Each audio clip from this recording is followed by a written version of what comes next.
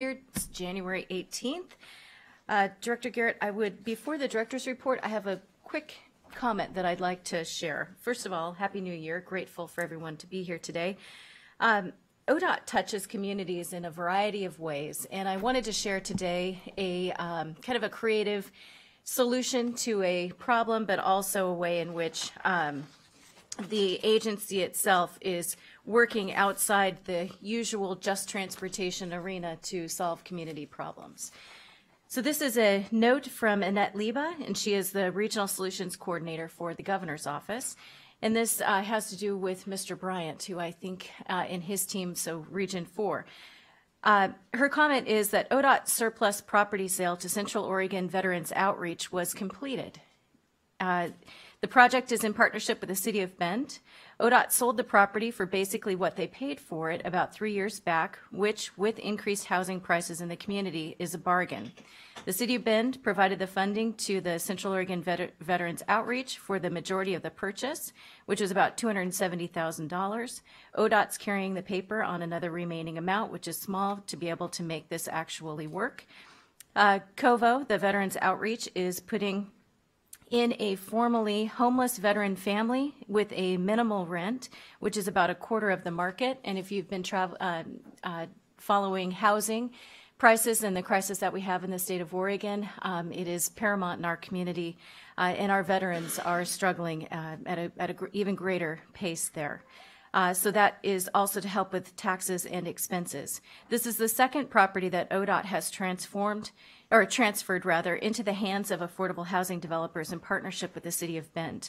The first property is adjacent to Greenwood Avenue, which is an important part of the community there, went to Habitat for Humanity, who developed a triplex that families moved into this year.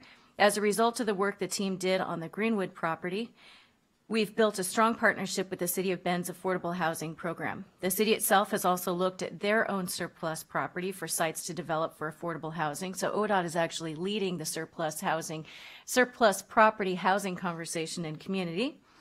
And it's fairly rare that ODOT has residential property that ends up in the surplus property list. Special thanks to David Brown and Ladd Whitcomb for their great work and creative thinking. So I just wanted to note that I know that this is happening in other parts of the communities around Oregon, really setting the pace in terms of what we can do to think outside of just transportation, but how in fact we touch lives in each and every community. So with that, I'll turn it over for Director's Report. Madam Chair, thank you. I appreciate that. That is an innovative approach, and Region 4 has led the way in terms of surplus property. I'm sure they recovered the fair market value of that property. I'm sure that was part of the business deal. But it actually spurred a greater conversation. There is now a significant effort, an RFP out on the street from the Regional Solutions team, which ODOT is one of the 5 state agencies as part of it, looking for opportunities for workforce housing, kind of that missing middle, so to speak here, and looking at the issue that ODOT can bring to the table, surplus property being the one. So we'll certainly go to school on the professionals in Region 4, what they've accomplished. There's an opportunity that's playing itself out in Hood River, the Dalles, I believe it is, Hood River County, let's just put it that way. We are revisiting, as you said, not only our surplus property, but our brothers and sisters across local jurisdictions are doing the same thing, just to see, might the stars align. In addition to that, agencies are bringing revenue streams to see if we can make the investment to make sure that people have a home. Job to market conversation, the implication to the transportation, the jobs housing balance, very important because they're going to use the road to get from point A to point B. So I appreciate you bringing that up, and I do salute the professionals at Region 4. And on that similar theme, the Commission will recall that back in October at the Transportation Commission formal meeting, Region 4 Manager Bob Bryant delivered a presentation on the decommissioning of the US 97 Wickiup Junction project, given some significant settlement within the embankment areas of the newly constructed bridge. Remedies to stabilize carried a high degree of uncertainty, and the costs to remedy were deemed prohibitive. Thus, action was taken by the Commission. Now, simply put, ODOT's normal geotechnical practice did not identify this vulnerability. At the time, the OTC expressed grave concern about why that happened, how it happened. I think the simple questions were, how do we prevent this from happening again? and most importantly, what are the lessons that we bring forward from this event here. At the time, I shared with the OTC that I had called for an independent review of the agency's practice in a geotechnical practice on a comprehensive basis here. And what I'd like to do with you is kind of provide the Commission right now where we stand in a timeline, because more information will come from this review and it will come to this Commission at the appropriate time. So with that, know that the Federal Highway Administration was engaged in late September 2017, and they agreed to perform a review of the ODOT geotechnical processes and practices related to project delivery. So it is a comprehensive review. FHWA Resource Center was engaged. This is a facility down in Denver that have subject matter experts that they draw upon to inform these types of reviews.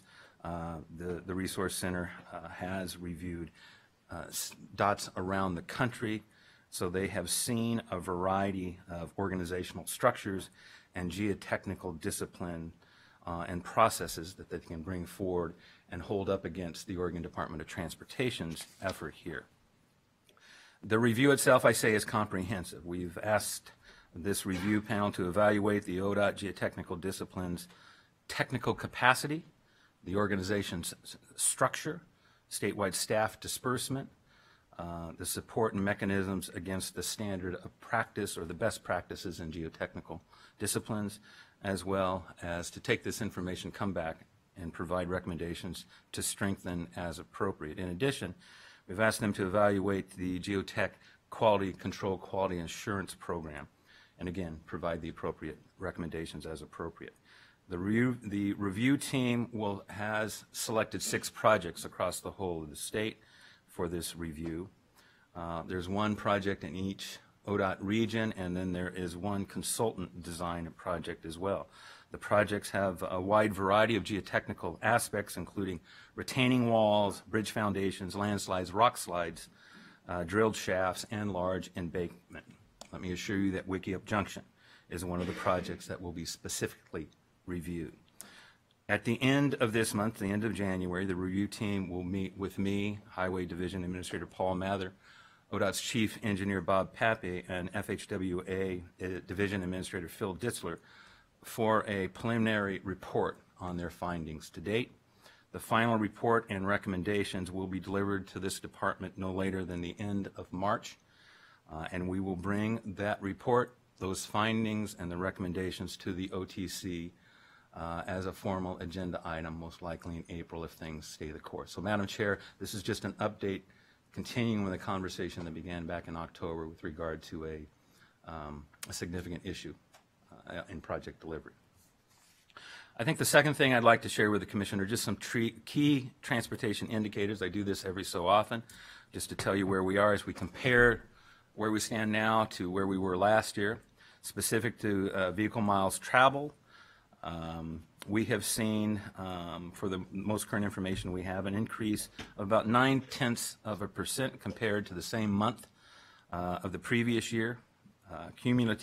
Cumulatively for 2017, Oregon's VMT is up slightly from last year. This is also true for the states of Washington and Idaho.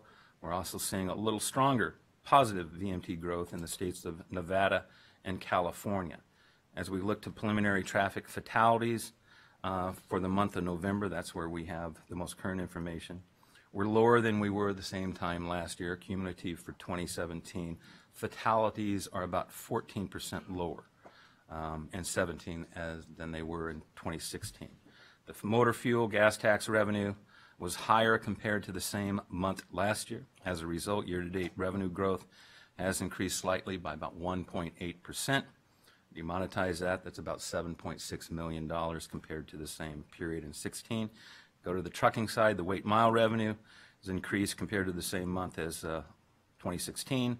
As a result, it's pushed the up to the year-to-date revenue growth to 2.2%, or about $6 million compared to where we were in 16.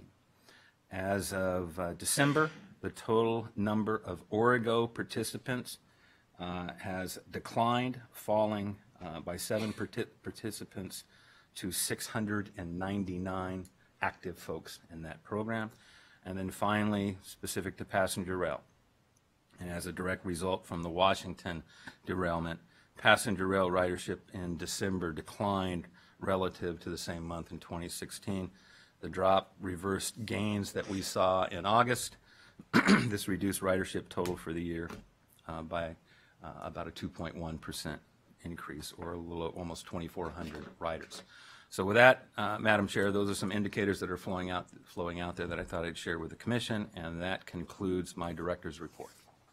Excellent. Thank you, Director Garrett, and I very much appreciate the update, although I know not complete, but I think from a transparency perspective on Wikiup Junction, as noted in October, we will have challenges, but we will have only failed if we did not learn from what occurred. So I appreciate that very much.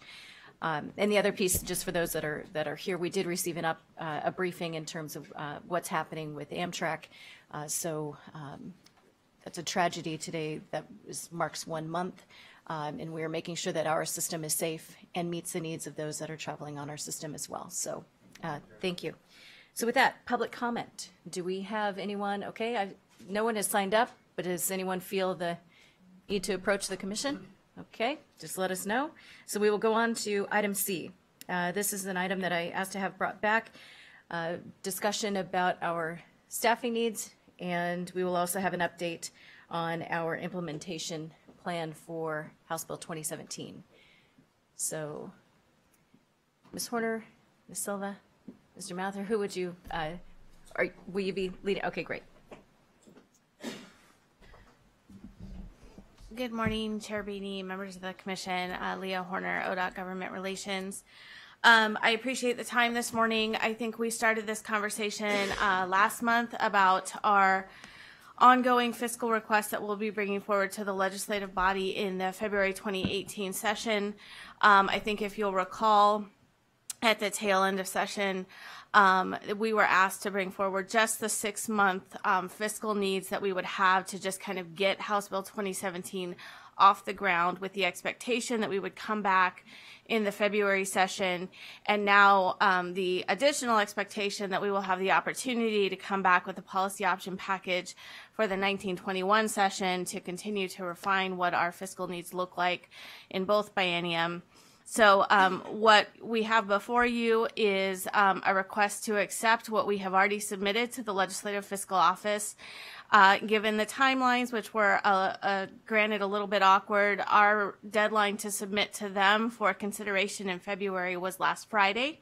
So we did submit what we had discussed with you in December last Friday, and so we're bringing that forward as a request for acceptance for us to continue that conversation with the legislative body as we move into the February session. So with that, that's kind of the overview on that piece, and Mr. Mather is here to discuss a little bit more about the Section 71 project delivery components, as well as the document that we discussed last month as well. There have been some edits to that I think that he'll touch on too. Good. Thank you. Paul Mather, Highway Division Administrator. Last month I went over the delivery approach that we have to House Bill 2017. You also heard from ACEC that we've been working with closely in developing this approach. We've continued to work with them over the last month. You'll notice in your packet is an updated version. It no longer has the draft mark on it, and we consider it final. In that document, we talk about our approach to delivering House Bill 2017. We have 3 scenarios that are in there. Basically, one is a business as usual. The other is a what if we outsource everything, and what that means to us as a division, a department in delivering projects. And then the third alternative is our recommended one, which is transitioning to kind of our peak level that we've experienced over the last 15 years delivering the major programs, or of a 70% outsourcing. It also allows us, working with ACEC, we developed 5 principles that we use to develop this alternative. And we use those principles to guide us in developing the preferred alternative or the recommended alternative for staffing and approach. One of the key ones of those key principles is that we have kind of a viable organization, a strong professional, a strong owner role is what we describe. So as a consulting or anybody doing business with ODOT, they need professionals on our side to give them clear answers in a timely way as we move through projects. And the alternative we have, we think, does that and moves us to a significantly higher level of outsourcing and minimizes the amount of positions that we do need. So I guess without going back through everything that I went through last time through the document, I guess I'll just maybe take questions on anything you see and changes in the document or any other questions you've had since my presentation last month. Please. Thank you very much. So in our proposal to the legislature, what in that is not related to HB 2017? Or is it strictly related to technical corrections and funding to implement the legislation? Everything from a staffing standpoint is directly related to a section of the bill and in implementing the bill. So all our position requests and our funding requests are related to the bill. Okay. Thank you. Please. Thanks. Paul, quick question. I didn't even understand why scenario 1 was even an option. Is it truly even feasible to implement HB 2017 with scenario 1? Commissioner Simpson, we don't recommend either 1 or 2 for different reasons, but they're just there as reference points, kind of as bookends. As we were kind of zeroing in, people would ask us those questions. What if you didn't get any more positions, or what if we just kept doing business as usual? They're just kind of there to describe reference points as we really zeroed in on our approach.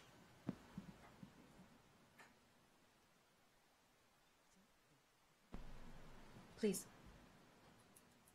I know you do these things so we can see it better.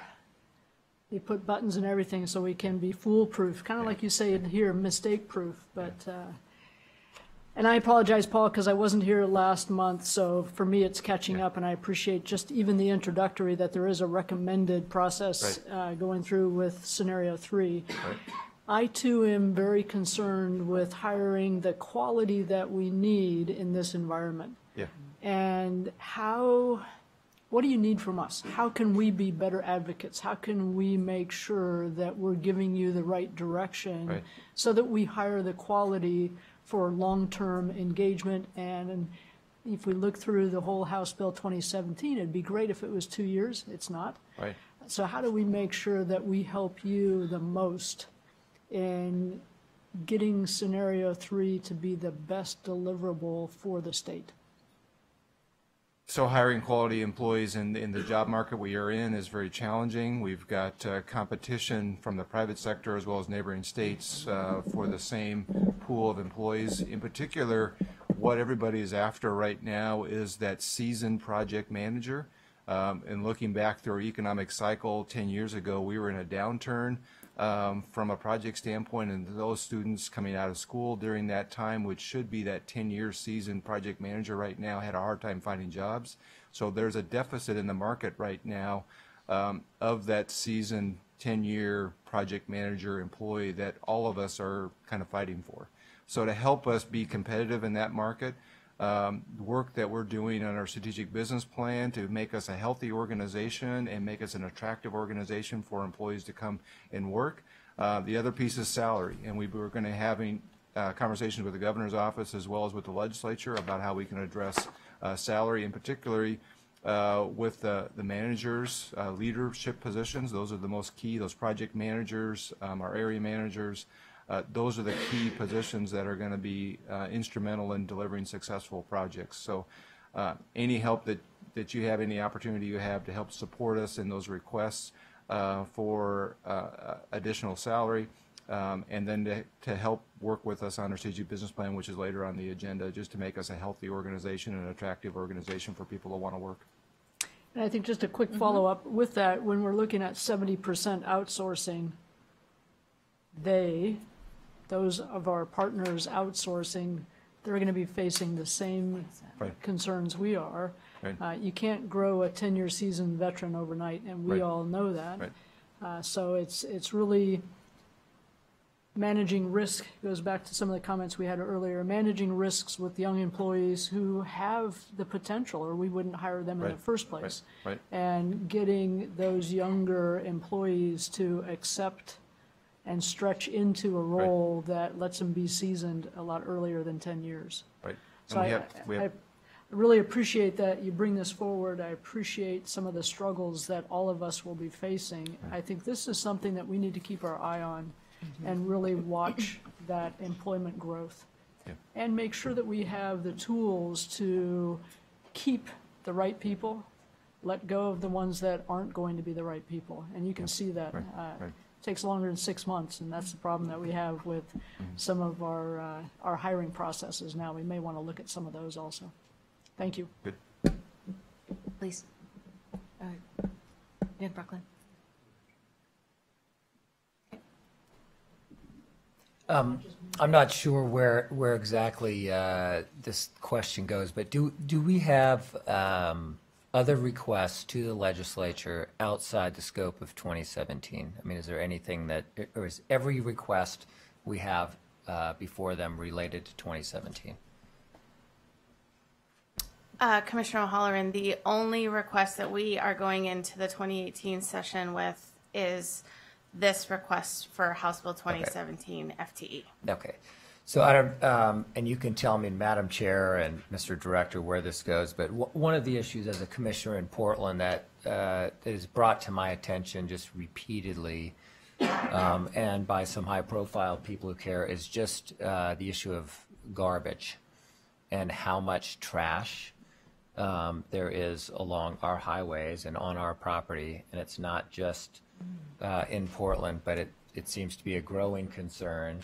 People are saying what they can do about it, what's the commission doing about it, what's the department doing about it, and when culturally did it become acceptable? And I remember growing up here, it was keep Oregon green, and a single piece of litter was really unacceptable. So I guess where I'm going, and I'm not sure that this is appropriately part of this conversation on this agenda item, but I want to figure out, since we don't really have a new business part, is it an issue of us not having funding to do it? Because I would personally go to the legislature and say, we need more money to do this. Or is there a prohibition in law that prevents other parties from participating in this for safety reasons, adopt a highway or whatever it happens to be? But and maybe this is just an agenda item for a prospective commission meeting to figure out, are there laws that prohibit us from getting on top of this? And literally, I bet you I've had 30 people say, I know this is ODOT property, you're on the commission, what are you guys doing about it? So, and it's not just Portland. Anyway, I'm not sure it belongs in this agenda item, but I didn't know where else to bring it up, and you can tell me, we'll address it later and have a conversation and run through the department's plan and capability there. But I'd also at some point like to discuss how are there things that we can do, changes in the laws that need to be made that would facilitate help here to really make it beautiful to drive along our roads. And I'm not saying that every piece of infrastructure is gorgeous, but I'm just saying that they're just the garbage. It just really is amazing, and I just think we need to address it. Madam Chair, Commissioner O'Halloran, I will tell you there are conversations that will bring in the department specific to garbage, homeless issues, and the rules that we have to play by. I think it's going to come. There is legislative conversation about some vehicle that may play itself out in February. We're part of those conversations. You are exactly right. I think we all see it. As best we can, we try to keep up.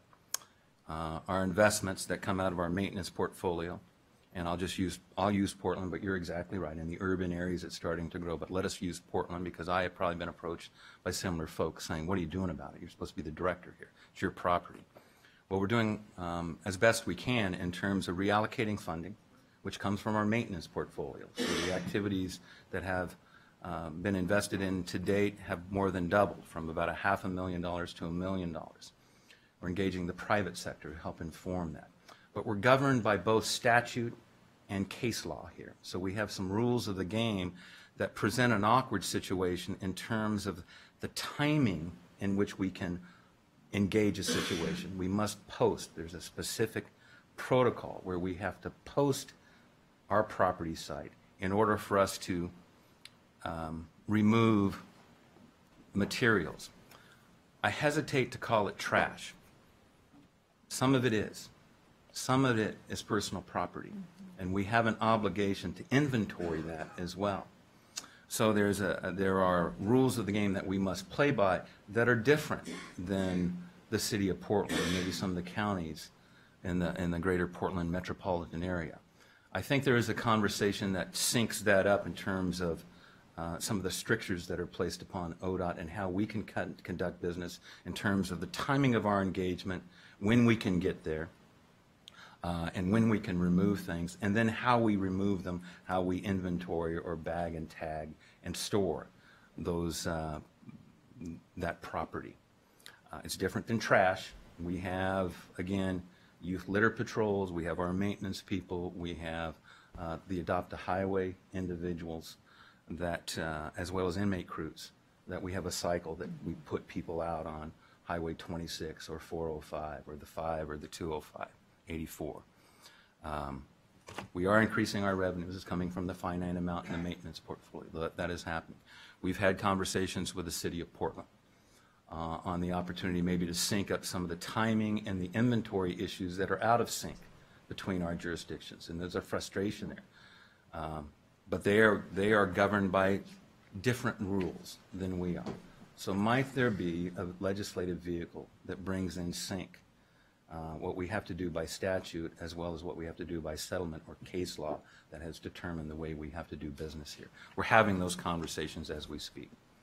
So, Leah, that's my perspective. I know you've had some conversations across the street in the hallways there. Is there anything you need to add? So, Mr. Director, Yes, if I sir. could just respond to that. It's exactly my point and exactly why I bring it up in this conversation.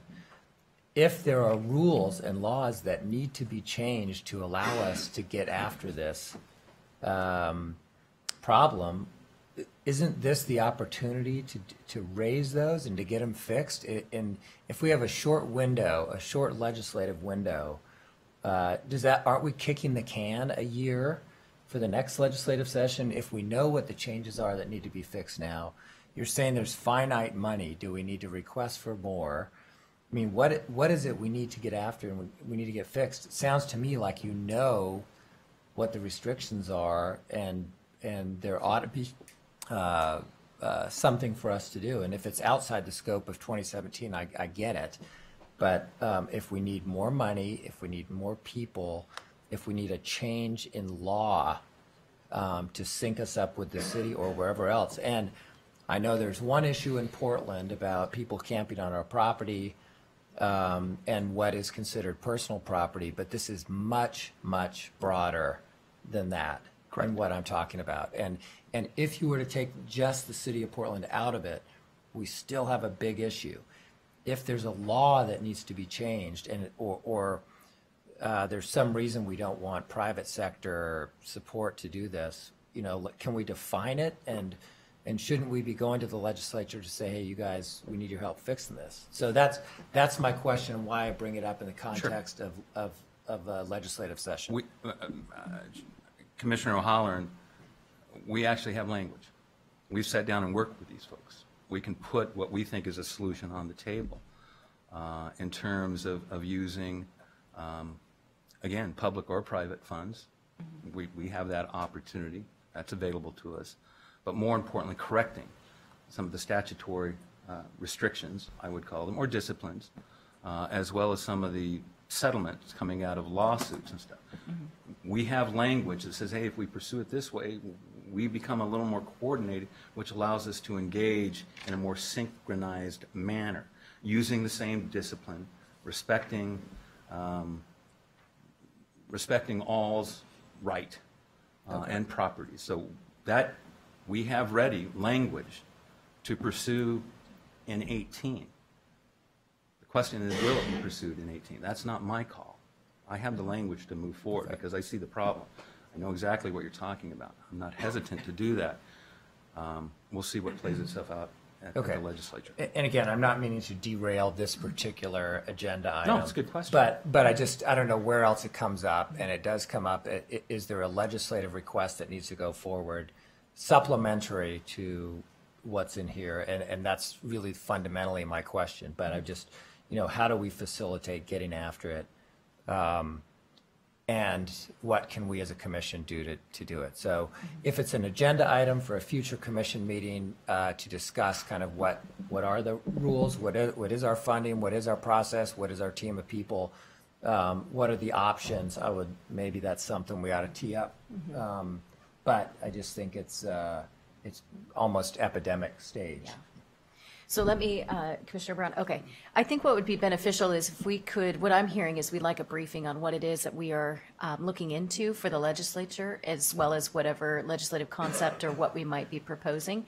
I know we are really limited on time over the noon hour, but if we could actually add that to our lunch discussion, or if there's something we could look at, if it's not ready for prime time, let me know. But I'm hearing that we need to be apprised of what it is that we're intending to propose? Absolutely. Okay. Chair Beatty and Commissioner O'Halloran, I would also identify that we are in discussions right now about accepting private donations to go out and help with some of the trash issues, if you will. And that is, in my mind at least, an issue in and of itself, because we would not need any statutory fixes or legislative input in order to negotiate and carry that piece out. The homeless issue and the cleanups is the other piece of this puzzle, which we do have some suggested language that I'm happy to share. Excellent. So if we could take that into, our lunchtime as a working session for us, open to the public, if we could have a briefing, that would be beneficial. Yep. Thank you for the indulgence. I Yes. wasn't meaning to go off on a tangent, but I did want to get clarity about where's the appropriate place to raise it. Yes, and this is the appropriate place. Commissioner Van Broecklyn. Just very quickly, two questions. One is, we have positions authorized today. I think it's 36 positions, and I asked this question last month, so I'm asking it again, mainly because Commissioners Simpson and Brown weren't here. But how are we doing on the positions we already have authorized? What are you seeing in the market, and what's that telling you? That's question one. Question two is with respect to Commissioner Brown's question about outsourcing. It seems to me we have dual objectives here. One is we increasingly are reliant on outsourcing to get the work done. That's not going to decrease. It's probably going to increase with the flood of work in front of us. But we also have the objective of building in long-term an ODOT workforce which has institutional knowledge, which has experience, and which can manage the firm over time. So there's short-term, long-term tension there, and there is some work we obviously want done internally for a variety of other reasons. So the first question is about how are we doing on the 36 positions we already have? Are we filling them? What's our experience? And do you expect that with future positions that are authorized, that we're going to have whatever experience we're having now, we're going to continue to have? And the second thing is about this split, because it's of interest to me, and I'm sure others, what kind of organizational structure we're going to end up having. I mean, in particular, is there a point at which outsourcing works against building a long-term viable agency? There you have it. Yeah, so to speak to the first point about filling the positions, we've been working through filling those, and we've had relatively good at success. I think one of the competitive advantages that we have in the market is we have fairly good, high-paying jobs in rural Oregon. So if we're hiring engineers in the Grand or Bend or Medford or Roseburg, that's a very different market than the Portland area. We are struggling in the Portland area. In fact, we've lost several employees that have been hired away by other agencies recently. That's been our struggle. I guess if I project ahead, there's going to come a saturation of those people that may want to move to some of those places in Oregon. I'm not sure where that's going to be, but I think we're going to run into that. So the first 36 we're doing okay with, but I'm still worried about as we get to more how that market's going to unfold. To your question around what kind of agency that we become as we transition into 70% outsourcing, that was part of those principles that we developed with ACEC to ensure that we don't become a contract administration only agency that doesn't know anything about transportation. We still need to be the state's expert on bridges. We need to be the state expert on transportation. And so that's the 30% that we wanted to make sure we maintain some level of expertise. So when we answered consultants' questions, we put consultant bid packages together, we understood the work we were asking to perform and answering those questions and why we didn't want to go to that 100% and just turn into a contract administration agency. We still need to be the state's transportation experts in operating and owning a highway system.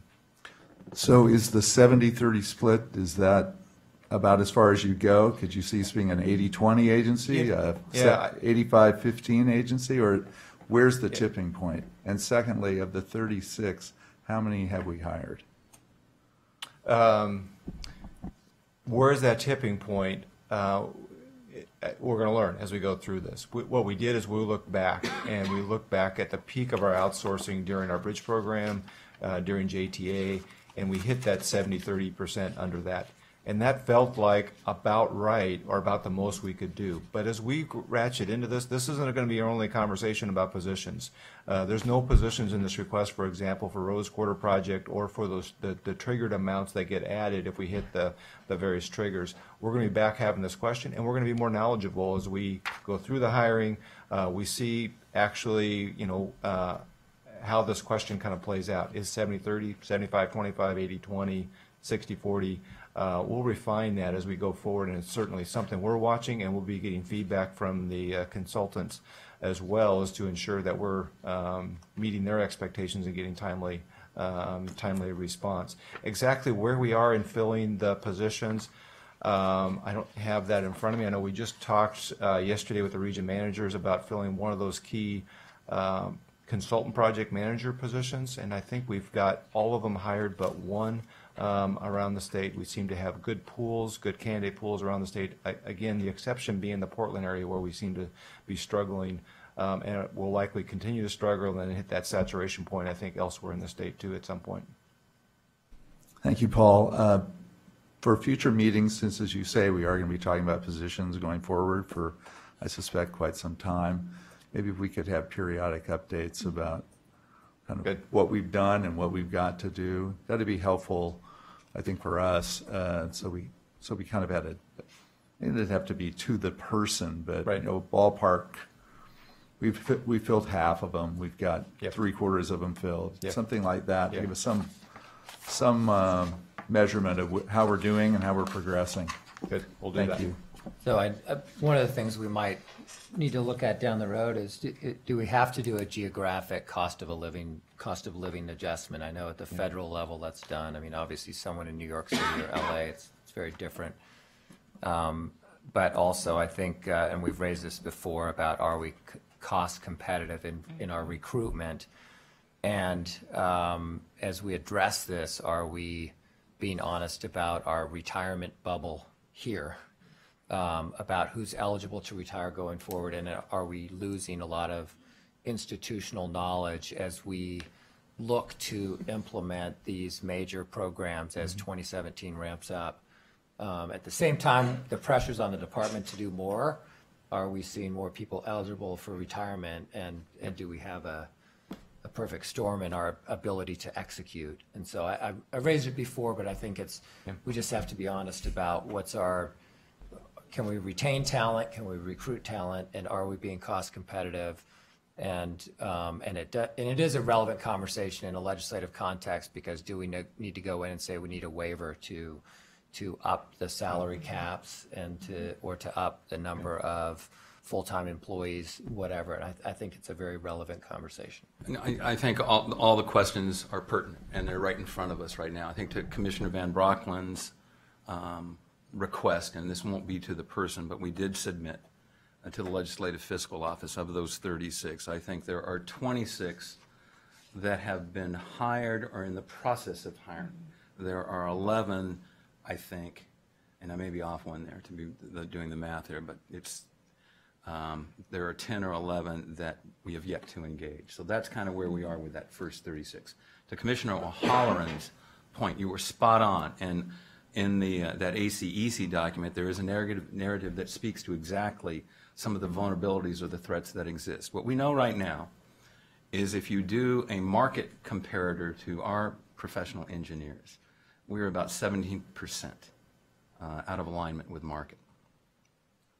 So to Paul's point, we are having conversations to see if there's any way we can bring in a compensation adjustment that, at least from a financial standpoint, puts us in the game.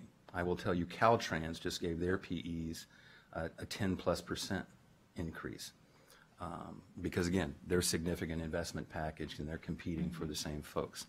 So we're just trying to, from a financial standpoint, we're trying to be on the same level. That is a conversation that is engaged and ongoing as we speak.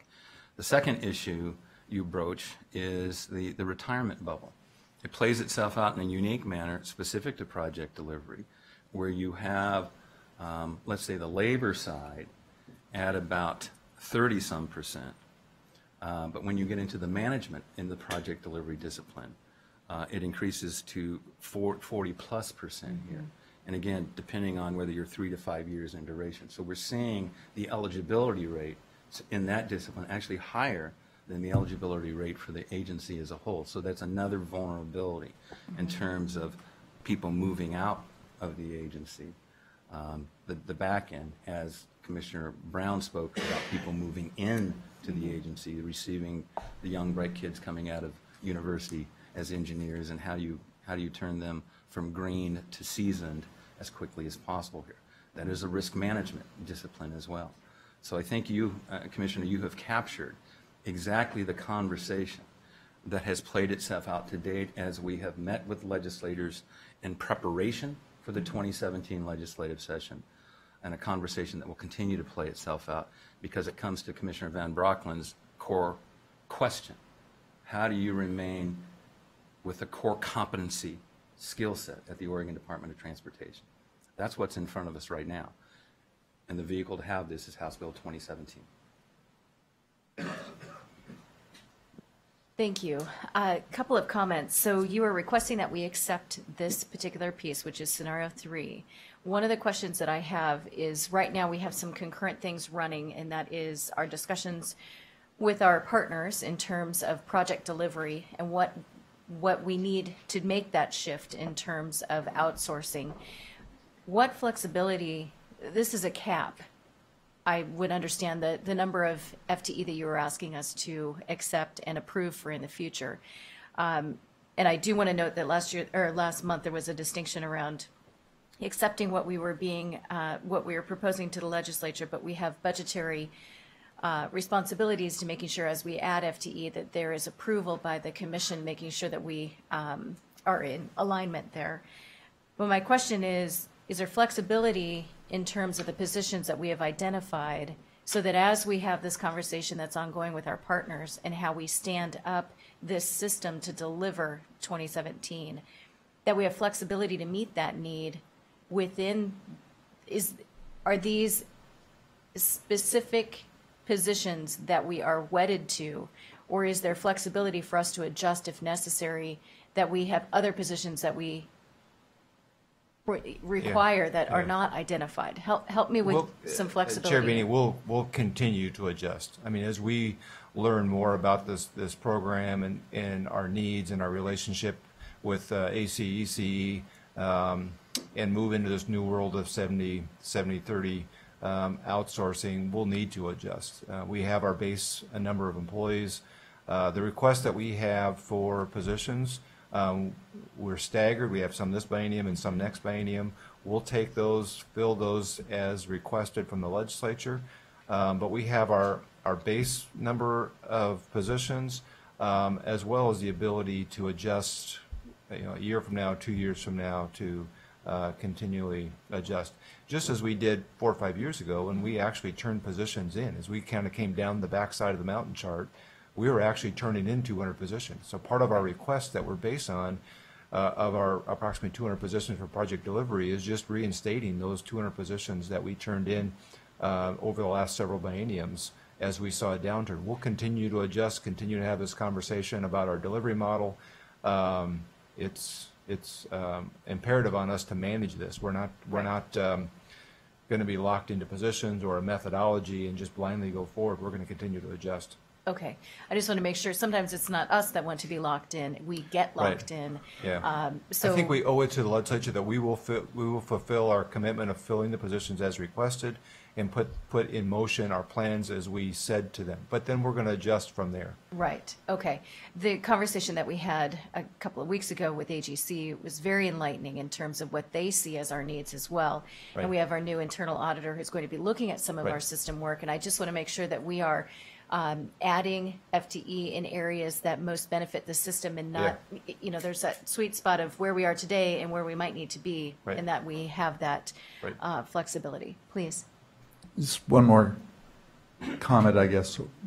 It's a question, but also a comment, which is another thing that I think is important for us as an agency, and it's part of our policy and I'm sure culture, is to ensure that we're also, as we're hiring, that we're keeping in mind our diversity objectives, both with respect to gender and racial mix, cultural mix.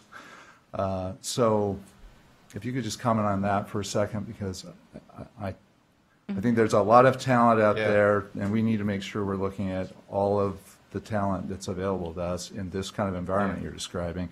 We should be doing this anyway, regardless of the market. Right. So if you could just speak for a second about diversity, because that to me is an important part of what we should be trying to do in terms of building the future of the agency. So it's certainly, diversity is certainly a value of the state enterprise, and it's certainly a value of ODOT, and we've done a lot of work over the last several years and seen fruits from that work in seeing that our organization become more diverse. But we got a lot of work in front of us yet to do, and we have a great opportunity with these new positions to put a lot of those ideas and values in place. Just to give you one anecdotal example, on Monday I'm going to be interviewing for a senior level position in the organization, and for the first time I really have seen at that level in the organization a truly diverse candidate pool. We had 6 people that we're going to interview. 3 of those are women, 2 of them are minority candidates for a senior level position in ODOT. That's the first that I've seen in my career here. Now, we've seen that, other places, other levels in the organization, but for senior level management, I think it's illustrative of the work that we've done over the last several years, and we're starting to see some of that come true. Yes. So the class and comp study that we are requesting, the state, I know the state is looking at some of the hiring practices, that we're not the only agency that's struggling.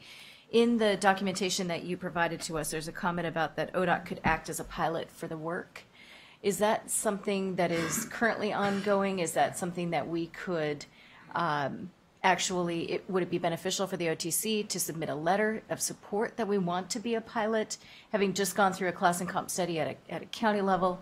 I don't think we want to be behind the market. I think we probably want to do what we can to maybe lead the market in some respects, and other ways in which we compensate that are not only financial. So comments on that? I think, Madam Chair, I think the pilot was a concept or a conversation we had. I would submit to you the conversations we're having are much more surgical.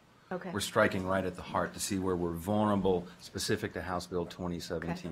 There's a greater conversation. There's little question.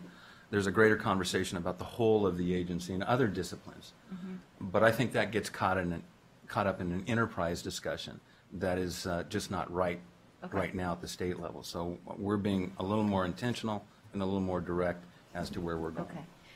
Well, I want to make sure that we don't lose sight of what that means, because an agency as large as ODOT, it takes all levels to make that work. Yep. And we're not humming if we don't have the right mix of compensation along all lines. I think that's right. There's a little question, and I think to your point and to Commissioner Brown's earlier point of what the commission can do, I think is an important opportunity for the commission to support the agency in it, saying, yeah, we do understand there is an exposure and a liability in terms of the skill sets that we need, the liabilities that exist on many different levels, and we would endorse and certainly support and approve where the commission is going to try to, again, at least in this specific issue, align with market so we can compete with the states of Washington, California, Nevada, and Idaho, who have all passed funding packages, as well as the private sector, as well as our local jurisdictions as well. We're all fishing in the same pond, to put it in a very simple manner. We've got to Okay. position ourselves to catch some fish and bring them on home. You bet. Okay, so Leah, what do you need specifically from us? I think an official acceptance of what we have put forward would be helpful. Okay. I would welcome a motion, and then in future discussions, of course, we had a timeline and et cetera, so we would actually be approving FTE, additional FTE as they come forward, but this is kind of an awkward hop, so. please. Madam Chair, I move that we approve the department's plans for implementation of House Bill 2017 in its legislative request for the 2017-2019 biennium. Okay, thank you. Please. Just quick further discussion. I would hope that Commissioner O'Halloran would move to accept, which is what was asked for by Ms. Warner. So if you would move to accept rather than approve. Whatever the appropriate nomenclature, yes, I move to accept. Okay, and that's important to me. It is, yes. This isn't after the fact, so accepting for me is appropriate. Thank you. Very good. Thank you for that distinction. Further discussion? All those in favor? Aye. Aye. Okay, motion carries. Thank you very much. Ms. Silva, would you like to give us a brief update?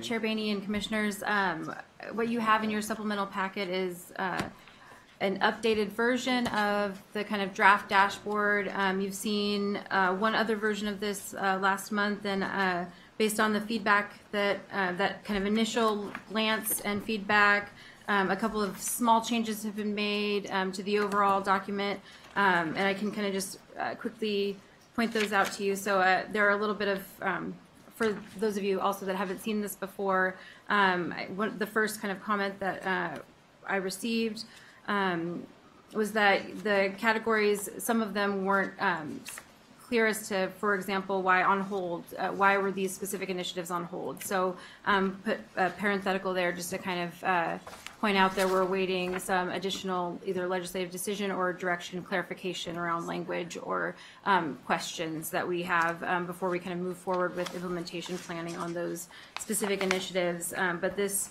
kind of plots out all of the OTC specific initiatives across these four categories, and obviously these will move as we kind of go through time. And then taking in another point of feedback, I was asked to add an OTC liaison column to the columns that were here. It previously was not there, and so I've identified commissioners where kind of those are known, and I did not call those out specifically for the medium or low priority initiatives, and I think part of the work we'll do later this afternoon in the workshop is to identify where you all feel it is appropriate to identify a commission liaison, and then we would add that column and those specific commissioners in there. And so the additional details column, not a whole lot has changed. I've added dates where dates have revealed themselves, but really wanted to leave that the same for those commissioners that haven't had a chance to review this. And what's provided there in that column really is just an overview of our kind of proposed engagement and touch points with the OTC with regard to the work that lives in, within each of those initiatives. And ultimately, we'll take a deeper dive look at this as part of the workshop this afternoon, and you'll have a chance to really get a better sense and understanding of where we're coming, where I think the agency is at in terms of proposing engagement and timeline, and then you'll be able to provide your feedback and let us know what your expectations are so that we can align there. And so this really is an iteration or an iterative document. I suspect that as we kind of move through House Bill 2017 updates and discussion, the more information that you want to see, tweaks that you want to make sure that we're getting you the information that you want to have, we'll definitely be making those changes and bringing it back. In the future, I would imagine that the additional details column would contain kind of accomplishments. We can include information about FTE if that's, hearing that that's something that's desired. And then we'll also kind of talk about any specific delays. So if one of these status dots were to turn to yellow, we would have an explanation as to why, and also some reference to the mitigation strategy in place for getting that back to green. Right. And so, again, just a brief overview. I've included more of the detailed timelines for those high priority identified initiatives. Again, that's still in a tentative priority level based on the feedback that we received from you in your homework assignment. And again, all of this is subject to change based on your continued feedback. So open to any comments, questions, concerns. I think what might be best is if we bring this afternoon and kind of table the comments for at that point, so that we don't have duplicative conversations. Absolutely. Unless there's something that's just burning at this point. Okay, wonderful. Thank you very much. Okay, yes, we are a little bit behind. Let's go on to discussion around Connect Oregon funding. Director Garrett, please. All right.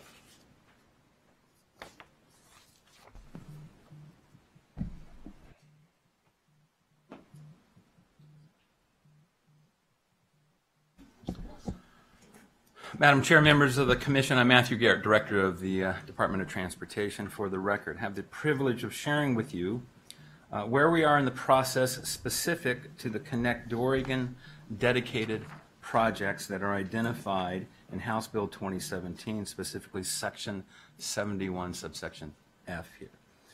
So you'll recall that there are 4 dedicated or earmarked projects as part of the Connect Oregon program.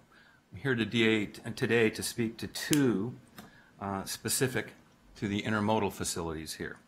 So in accordance with the Connect Oregon administrative rules that this commission approved, ODOT has received and reviewed the pre-proposals for those 2 dedicated intermodal facilities called out in the House bill.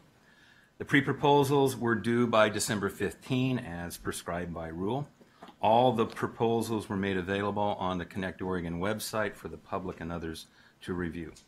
ODOT received a total of 6 pre-proposal submissions. The cover letter identifies those 6. 1 in Treasure Valley and 5 for the Mid-Willamette Valley Intermodal Facility. We've taken those proposals on the ODOT professionals in the freight discipline, reviewed all the proposals to ensure that they were complete and had addressed all the required submission elements. So based on this completeness review, it was determined that 1 Mid-Willamette Valley pre-proposal had not submitted a complete application.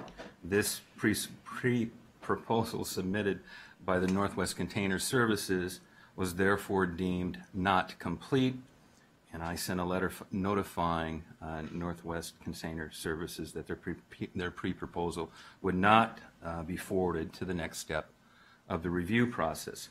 And the main reason for this, as to why this proposal was deemed non-complete, was due to the fact that they were not proposing to build an intermodal facility at a specific location. In fact, they were simply supporting the notion of an intermodal facility somewhere in the Mid-Willamette Valley, but wanted to be ones associated with the development and management of that facility. So they did not meet the intent behind that proposal specific to location. The remaining 5 proposals were all deemed complete and advanced to the next step of the review, and that is an adequacy review. And this review was administered by staff from, again, the freight professionals at the Oregon Department of Transportation, the rail division of the Oregon Department of Transportation, and staff from the Oregon Business Development Department as well. The adequacy review was focused on the sponsor's inclusion of an organizational structure that demonstrated the ability to plan, construct, and operate an intermodal facility, showed clear support from local business, organizations, local governments, and the rail entity which would connect and serve that facility, and provide a general business case outlining the location of the facility, expected commodities to be moved through the facility, preliminary cost estimates for building and operating said facility. On January 16th, a couple days ago, the staffs of ODOT and Business Oregon, who completed these adequacy reviews, met to make recommendations, and then those were brought to me as director. Thus, based on the consensus recommendations, I, as director, have instructed the ODOT staff to do the following. First, inform the Treasure Valley sponsor, which is Malheur County Development Corporation, that their pre-proposal is deemed adequate, and ODOT staff should begin negotiations to develop a project plan as outlined in House Bill 2017 and the Connect Oregon administrative rules. Next, inform the Millersburg sponsor, which is the Lynn Economic Development Group, that their pre-proposal is deemed adequate. Third, inform the Green Hill sponsor, Green Hill Reload LLC, that their pre-proposal has been deemed not adequate and that they will not be asked to submit a project plan. Now, the Green Hill proposal was deemed not adequate essentially due to the lack of detail, including the lack of clarity about members within the organizational structure, their roles, their responsibilities, and their experience. There was a lack of clarity about who would ultimately be responsible to manage and operate the facility, and there was a lack of cost estimate and review potential. And no detail on potential customers or commodities were made available who would likely use the facilities. So thus not adequate. And then finally, the ODOT staff is to follow up with the sponsors of both the Lebanon and the Brooks locations to address some outstanding questions that I believe need to be answered before we can engage fully that issue. They include clarifying the location of the Brooks facility. The pre-proposal appears to offer and discuss 2 distinct options, and the project sponsor needs to specify one location. Given the fact that the Albany and Eastern Railroad was identified as the relevant rail entity, the sponsor needs to address how the project intends to meet a statutory requirement regarding funding for the Albany and Eastern Railroad. Now, this goes back to a 2013 legislative piece of language. I think it was Connect Oregon 5, where the Albany and Eastern Railroad is not eligible to receive Connect Oregon funds if it continues to solicit railroad crossing fees from property owners along the line. Not sure if that's been resolved, so to speak. So with the existing statutory language and the identification as the Albany and Eastern as the relevant rail entity, we need to bring clarification about that conflict.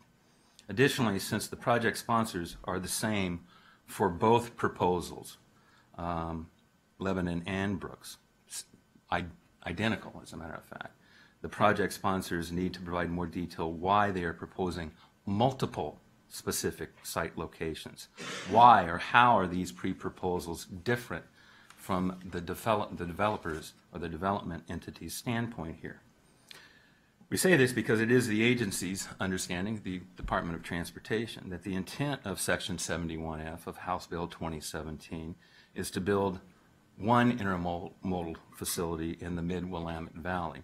And these pre-proposals don't quite sync with one proposal there. I have instructed the ODOT staff to engage with the project sponsors of Lebanon and Brooks to address these outstanding questions and report back to ODOT by February 1st, 2018. And based upon the information provided to the agency from these project sponsors, the ODOT director, me, will determine if both, one, or none of the pre-proposals for Brooks and Lebanon move forward to the development of a project plan. So, Madam Chair, that's exactly where we are in the process. Conversations to move forward, conversations to continue, and I wanted to share that with the Commission as we move forward. So with that, I'm happy to take any questions. I have Ms. Bohard and Mr. Havik here as they were part of the technical reviews. Thank you for the overview. A lot of good work has happened behind the scenes in a pretty short order, so appreciate that. Commissioner O'Halloran. Thank you, Director. Thank you, Madam Chair. So rail entities, are you, when you look at rail, are you talking about just the railroad that will serve the intermodal, or, because that's a short line, correct? That's correct. So it has to link up with a main line, and have we had conversations with those mainline railroads, and if so, are they supportive or have they taken a position? Eric, why don't you share what is mentioned in the proposal and the relationship to the Class 1 railroads? For the record, Eric Havik, Planning Section Manager for ODOT. Commissioner Halloran, what we asked for is, at least at this pre-proposal stage, a letter of general support and acknowledgement from the rail entity where they would be building the facility. We hope to get more into those details in the project plan of how they're going to be served. Some of the pre-proposals actually did bring letters from both, if they're being on a short line as well as the main line, that they've been working with those entities to talk about potential service and what that might mean. But it wasn't required as part of the pre-proposal given the short timeframes that they had to work those kinds of questions. So we were really focused on the rail entity for where they connect. But you're absolutely right. These intermodal facilities to work, if they are on a short line, we will have to have operating agreements and coordination activities with the main lines to really make them functional, and that will need to be addressed very strongly as part of the project plans. Okay, thank you. And then I guess one other question is, in our proposal, and maybe this is a next phase question, do we assess the long-term commercial viability of the entity? I mean, can it sustain itself? So lots of public sector money to construct it, and obviously if there was lots of momentum, the private sector would do this on their own. But do we look at, once there is that upfront capital from the public, assuming it's approved, that is it commercially sustainable and viable without operationally being subsidized? I think, Madam Chair, Commissioner O'Halloran, actually we want to have that scrutiny before we obligate the public money, to be very honest with you. So it is part of the next level of review or scrutiny. Great. Absolutely. Commissioner Van Brocklin, do you have a comment? Okay. Thank you. I do, just briefly, Mr. Havik, if you wouldn't mind, I had the pleasure of listening to your testimony around Connect Oregon and the streamlining of the application process. Would you mind putting just a few more words behind what our next phase might look like, or answering some of the questions maybe that came up over in the legislature in terms of the process and what we were asked to actually present on? Sure. Chair Boehne, last Friday, I did present to the Joint Committee on Transportation the report that you approved earlier in the fall for streamlining the Connect Oregon application submittal process.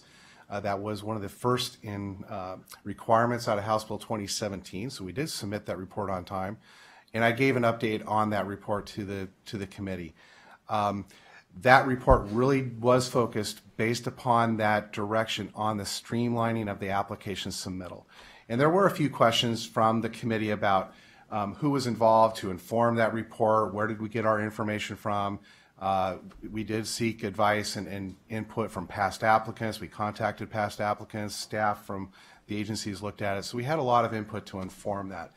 But I would say that a lot of the questions and the emphasis of what the Joint Committee was talking about was more about the overall program, not so much just the application submittal process, and where we can find efficiencies and streamline the project selection process and make sure that that is working as efficiently as possible. So there's a number of questions around what we might be looking at. As you're also aware, out of House Bill 2017, the legislature broke the Connect Oregon program into two parts. There's now a Part 1 and a Part 2. We are going to have to enter into another rulemaking exercise because we love administrative rules. So we completed for the temporary rule for the dedicated projects, and we'll need to enter into another rulemaking process for the Part 1 and Part 2. And that's where I informed the committee is we can look at the process during those parts. We need to find what is really Part 1 and the process there versus Part 2, which is more of that statewide strategic investment. Are there some opportunities to look at the overall process to leverage efficiencies to make that more efficient? But it would happen really through those processes going forward. Okay. The big challenge, and I also informed the committee of this, is we always want to be as efficient as possible, but we also want to still make sure we're getting the information we need to make the best decisions and investment choices for the state of Oregon, and making sure projects are really ready. Have they done the work necessary to be ready to hit the ground? And through 6 rounds of Connect Oregon, we're still seeing some of those challenges. So while we want to make sure the process is streamlined, we still want to make sure we're making the right decisions. So sometimes those things are counterbalances to each other. So finding the right balance of efficiency and good decision making will be our challenge. Okay, thank you very much. And I know we've been populating a short list of things that we would like to see refined. And so I look forward to that process because I think there are some things that we've already acknowledged that we'd like to take a look at. Commissioner Brown. So very quickly, because again, this is probably something the newest for me. I understand the highway side of things. So this is interesting when you read all the different proposals that have come in. For Mid-Willamette, they're all very, very different. How do you concisely look at the criteria to go about selecting? I mean, I think to me, that's going to be the biggest challenge you face because they all are very different and kind of come at it from a different tactic. And my assumption is we're looking at how do we fold some of those ideas together, but how do we come up with the best idea for the Mid-Willamette? Commissioner Brown, you're absolutely right on. And the way we tried to design this process is those project sponsors from their pre-proposals that will move forward, and we're still working through the Brooks and the Lebanon. But once that decision is made, those project sponsors will need to develop that project plan. And as Commissioner Holleran mentioned, there is some detailed requirements out of the Connect Oregon rules that they need to meet. And a lot of it is about the feasibility. Is this a good investment? How is this going to work? And what are your commodity flows, your revenue projections? And is this going to be a sustainable practice? To help us do that review and to help inform your decision, because this will be a Transportation Commission decision later this year, we have a 3-step process we've defined in that rule to help inform that. One of those steps is to bring in an outside third-party entity that has experience in looking at freight and freight mobility and economic analysis to really look at these proposals and project plans. Do they hit the mark? Is this something we feel fairly confident is a good investment for the state? We'll also have a review committee made up, very similar to what we've done in Connect Oregon, with folks across the state to bring that perspective. And then we'll have recommendations from both the ODOT staff and the Business Oregon staff through the respective directors coming to you to help inform that decision. But there will be choices because there are strengths around each of these proposals and how do they maximize those. So are there ways for, when it comes down to it, for 2 of them to say, hey, we really want to partner with each other and make it a better opportunity? Or are we stuck's the wrong word, are we limited to making a choice of one of the 5 that have been deemed complete?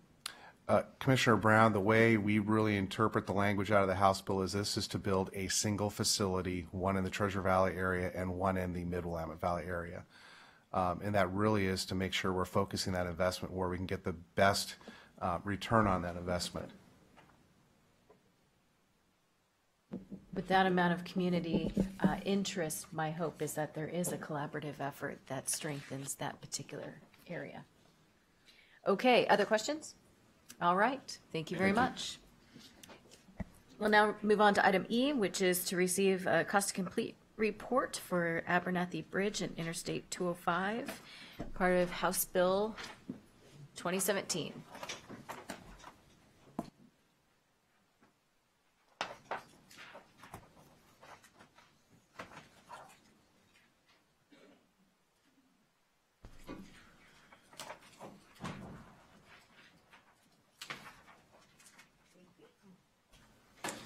Madam Chair, members of the Commission, Paul Mather, Highway Division Administrator. I'm just going to give you just a brief tee-up to what I think is a very interesting and thorough presentation on our cost to complete study for I-205.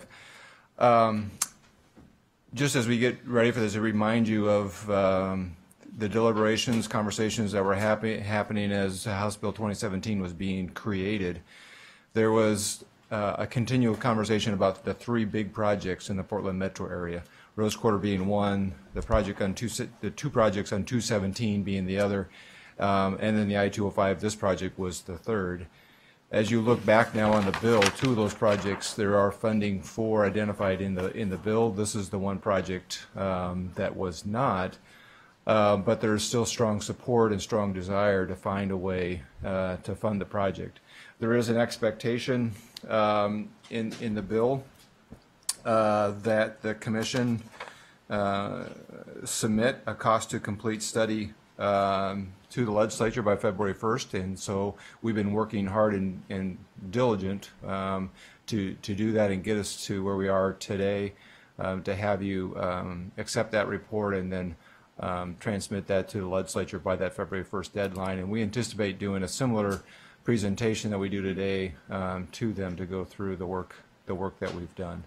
So that's just a quick tee up, kind of the background on how we got to where we are today. I'm going to let Ryan and Steve really walk you through, I think, is a very thorough and interesting presentation.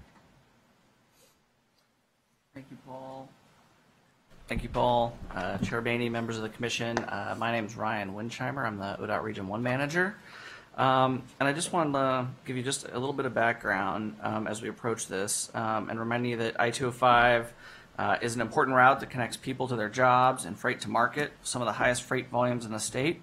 It's also designated as a lifeline route that will bring life-saving supplies and services to and through the region after a major quake. As Paul described, the legislature directed us to refine our proposed improvement in this corridor and provide them with a cost-to-complete report by February of 2018. Given that very short timeline to complete and refine this work, in July of 2017, ODOT hired a consultant team from HDR to help bring additional resources and expertise to this project. Today, we're pleased to share with you the work that ODOT and the HDR team have completed over the past several months and how we propose to reduce congestion and improve safety and seismic stability for this vital corridor. Following my quick overview of this project, Steve Drahota from HDR will provide an update on project cost, design refinements, and the delivery methods considered. And I'll finish the presentation with a slide on next steps for maintaining schedule and cost assumptions. This slide reflects some information regarding the I-205 congestion, which is continuing to grow, and the road is not serving users as well as it could be. In fact, this segment has some of the fastest growing bottlenecks in the metro area. From 2013 to 2015, the morning congestion period grew by an hour, and the evening congestion period grew from 0 to 3 hours, creating backups that can extend over 9 miles.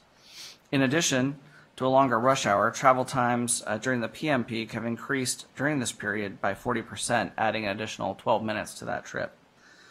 We expect the proposed improvements will reduce peak period congestion travel times by as much as 25% on the day of opening and reduce anticipated 2040 travel times by 50% versus the no-build condition.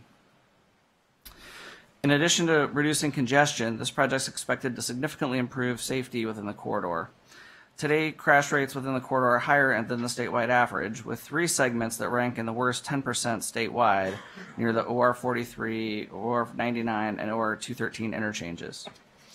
While all of our improvements in the corridor are being designed with safety in mind, 2 key types of improvements for addressing safety are the addition of auxiliary lanes to improve merging and weaving distances, like the northbound I-205 auxiliary lane between 99E and 213, which is expected to reduce future crash frequency by between 20 and 30%, and the replacement of a signalized location with a roundabout at the OR 43 northbound I-205 on-ramp. Roundabouts have consistently lower crash frequency and lower crash severity than signals, and we expect this roundabout will reduce future crash frequency at this location by up to 40%. As mentioned before, congestion and delay are significant issues for more than 100,000 daily drivers and nearly 9,000 freight vehicles experiencing the 5.5 hours of congestion a day in this area. The operational improvements on the slide, in addition to the addition of a 3rd lane in each direction in the only remaining section of I-205 that's 2 lanes today, will significantly improve the situation, but this project is also very important for meeting our seismic resiliency goals and for reducing the time it would take Oregon's economy to recover following a major earthquake. In addition to addressing bottlenecks, this project includes seismic retrofit and widening of the 2,700-foot long Abernathy Bridge, seismically retrofitting and widening 5 additional I-205 bridges, and the replacement of 8 bridges, which will include meeting our seismic resiliency criteria on those structures. Interstate 205 is a seismic lifeline route, and this project will significantly increase the seismic resiliency in addition to providing badly needed congestion relief.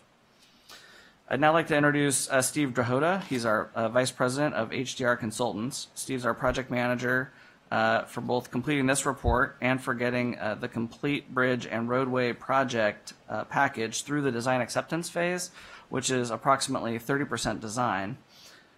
Today, Steve's going to walk you through many of the criteria we use to complete this report and update you on many of the design refinements we've made since the last time we shared information with you about this project. So with that, I'd like to turn it over to Steve. Hi, Chair Boehne and Commissioners, thanks for having me. When we were hired on, we were principally tasked with taking what the work has been done by ODOT and refining it, updating it, looking for ways and opportunities to modify the project, and really validate the information that was contained in the initial concept, probably about a 3% level when we received it. We've since taken it to about a 15% level, looking at those opportunities and benefits, and then updating the cost to what is now in the cost complete report that you have. And in essence, we performed a cost risk assessment on the overall project. But at the beginning of this, we wanted to sit down and we worked with ODOT's executive team, the project delivery technical team, technical folks outside of the region, the consultant team, and contractors to really say, okay, how do we approach this topic? So we had a few design philosophies that we followed from day one. So the first is focus on right-sizing the project footprint. And that's really honing it to match the project goals and objectives. Seismic resiliency, adding a 3rd lane, resolving bottleneck issues and congestion, creating a safe freeway segment within this corridor. Really focus on that. Then secondly, it's discuss and investigate the appropriate phasing of the improvements. So this is how are the various improvements going to be done? And we'll talk about that a little more later. And look for opportunities that optimize the different solutions. Third, tied to the right sizing, is really minimizing right-of-way impacts and environmental impacts. Looking at ways to nudge the center line of the freeway a little bit to avoid obstacles and obstructions to reduce impacts. Associated with that is also making sure that we maintain traffic mobility on the corridor during construction. It's vital, it's a heavily used freeway, and maintaining traffic is paramount as part of the project purpose.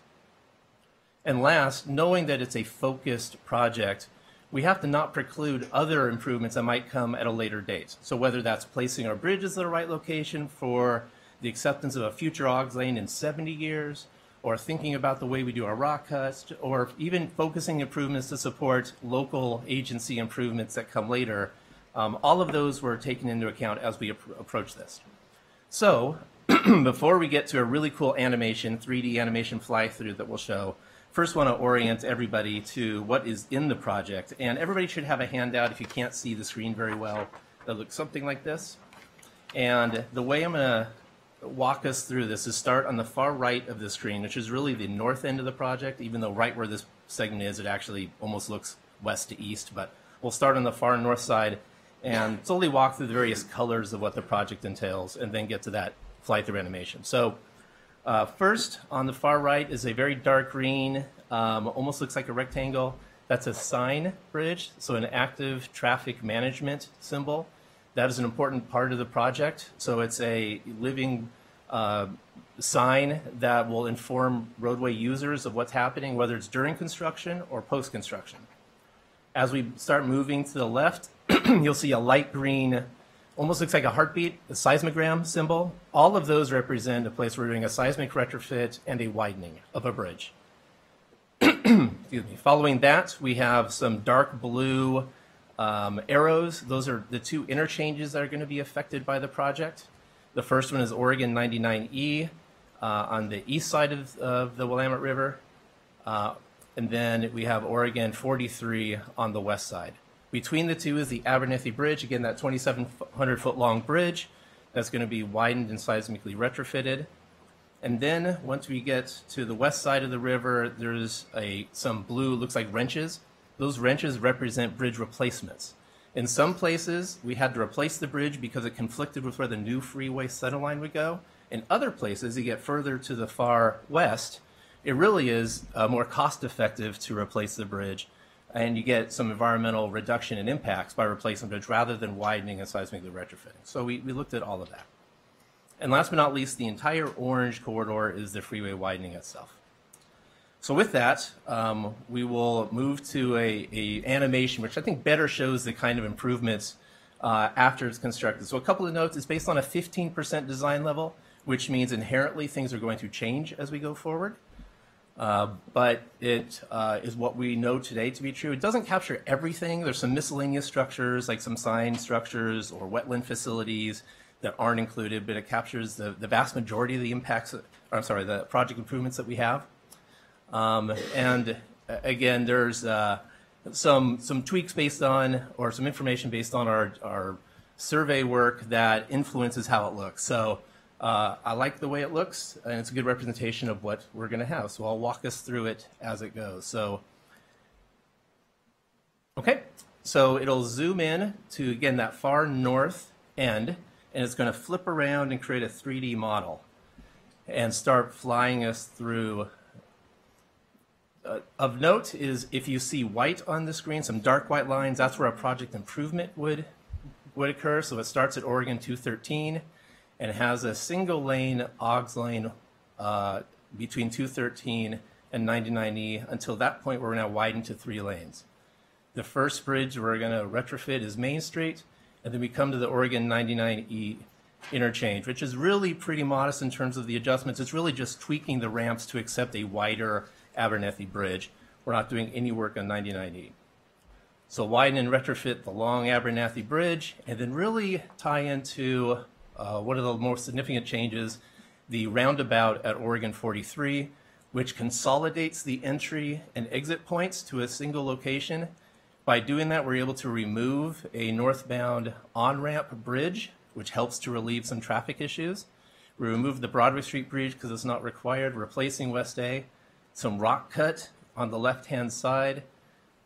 Sunset Avenue is being replaced, and now we're into a fairly long stretch of freeway widening, including that active traffic management sign. At this place, we're adjusting, and you can't see it very well, which is a good thing from an engineering standpoint, where the center line occurs. So we minimize any conflicts with obstructions. We're cost-effectively moving the freeway to meet grade, and we get to the 10th Street interchange where we're going to just do a widening and retrofit. The Blankenship Road bridges that we're going to do a widening and retrofit. And then we get into a stretch where now the widening occurs only to the inside.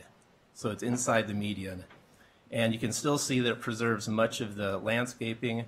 Woodbine Road is one of the first bridges that we said, you know what, it's more effective and from a cost standpoint to replace it rather than to widen and retrofit it. And as we get to the end of the project, Johnson Road, this is a place where we take the northbound direction or the left side and move the alignment into the median so that it reduces cost overall. It helps to promote safety during construction as we're replacing both the Tualatin River bridges and the Borland Road bridges. At the end of the day, it'll tie back in to the existing facility at Stafford Road, and just to the west of Stafford Road is where it connects into the existing 3 lanes that already are constructed. So that's the overall project, 7 miles worth of pretty important improvements, again, to achieve those goals.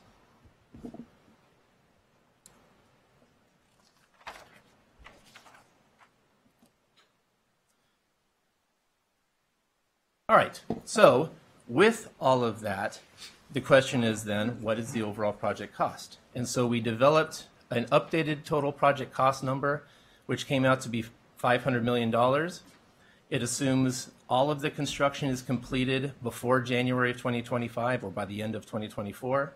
And that total project cost is comprehensive of the various components you see on the screen, whether it's all the preliminary engineering work, which includes final design, right-of-way acquisition, utility relocations, and construction. Now, on the construction cost methodology, we did something that's somewhat unique at a 15% level. We did a bottom-up build of all the various line items and construction items, and then said, let's break our contingency, or how do we cost the unknowns because we're at such an early phase, into 2 types. One is for a construction variability contingency. What that really means is how confident are we in our design versus the kind of things that we have to keep studying as we go forward.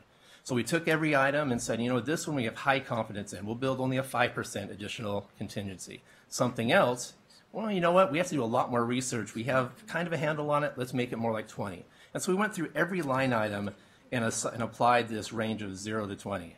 And then on top of that, we said, you know, just a pure unknowns contingency. Because we're so early, things are going to happen that we're not even aware of. Apply a 15% to that. So overall, when you sum everything all up, we're at a 27% collective contingency, which we feel is a very legitimate number for where we are in our level of design. The second major point to this is these costs include inflation to the year of construction.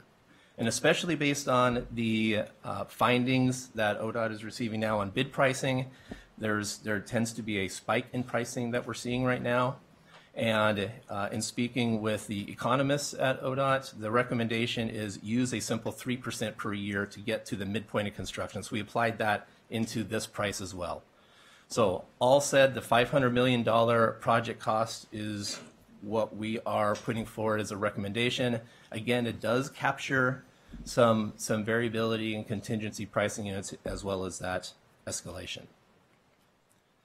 Now that said, there are still a lot of work to do to come up with exact pricing down the road. And so I want to give 3 examples that are important for what we would be getting into as we go forward. So Abernathy Bridge seismic retrofit, there's a potential for that to reduce in cost based on some advanced analysis, but we have to do a lot more work with that. The rock slope removal, I mentioned that briefly. We're going to be digging into some more investigations about the type of rock, how much it's going to be removed, and really how it affects traffic mobility to check pricing on that. And that's a place where the pricing could actually come up as we get into those details. Within last, construction staging, contractor access. That's a place where we frankly just don't know. We have a good feel for it, but it may go up, it may go down. So all in all, where we feel confident about that $500 million, changes should be expected. Where we stand today is we feel that in aggregate, that $500 million number is a accurate number. So that was the what in terms of what the project is. Then the next question is, how should it be delivered?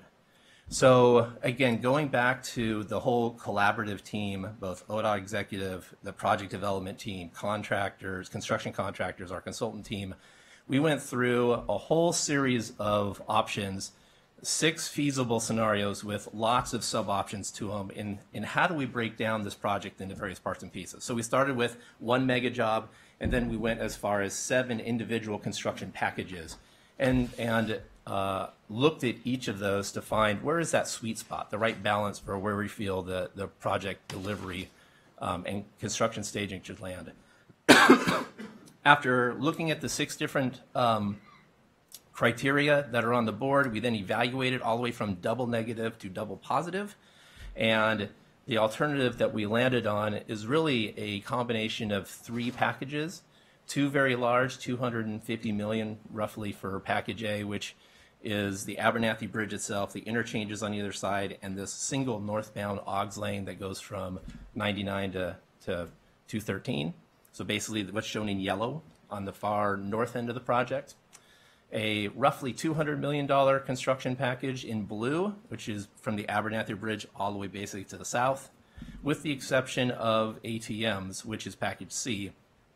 Called it a front-loaded $5 million package, so you can actually get the benefit of having variable message signs out there to help users during construction. So this particular alternative satisfied all of the criteria very, very well. In fact, a lot of great input was given by our construction contractors to really make sure that this was a true indication of how they would build it. So then part 2 of how do you deliver the project goes to the delivery method.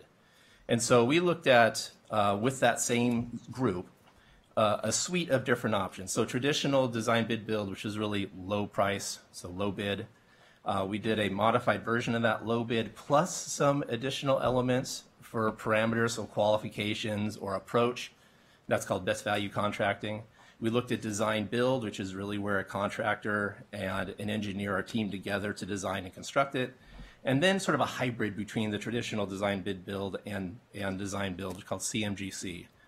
So in looking at all of those methods, we determined that for package A and B, those large packages, that design bid build with that best value contracting, so with those additional qualifications, were the recommended and best suited for this.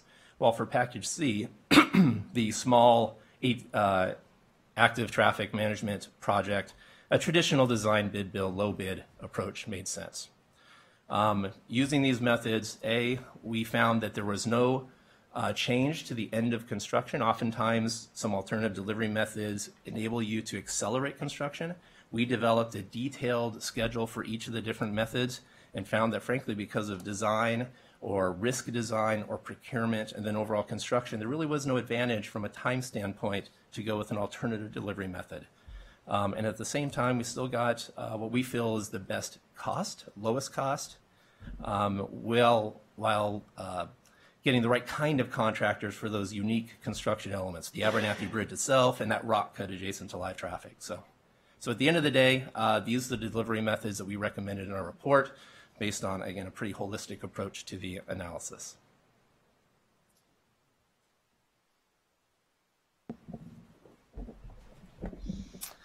Thank you, Steve. Again, Ryan Winsheimer, Region 1 Manager. Chair Baney, members of the Commission.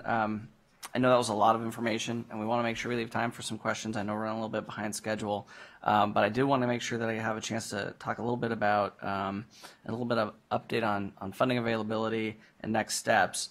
As you know, when we began this effort, we had about $15 million to refine our costs and delivery approach as part of this cost to complete report, and to continue project development efforts through the design acceptance phase, again, about 25 to 30% design of both the bridge and the roadway work.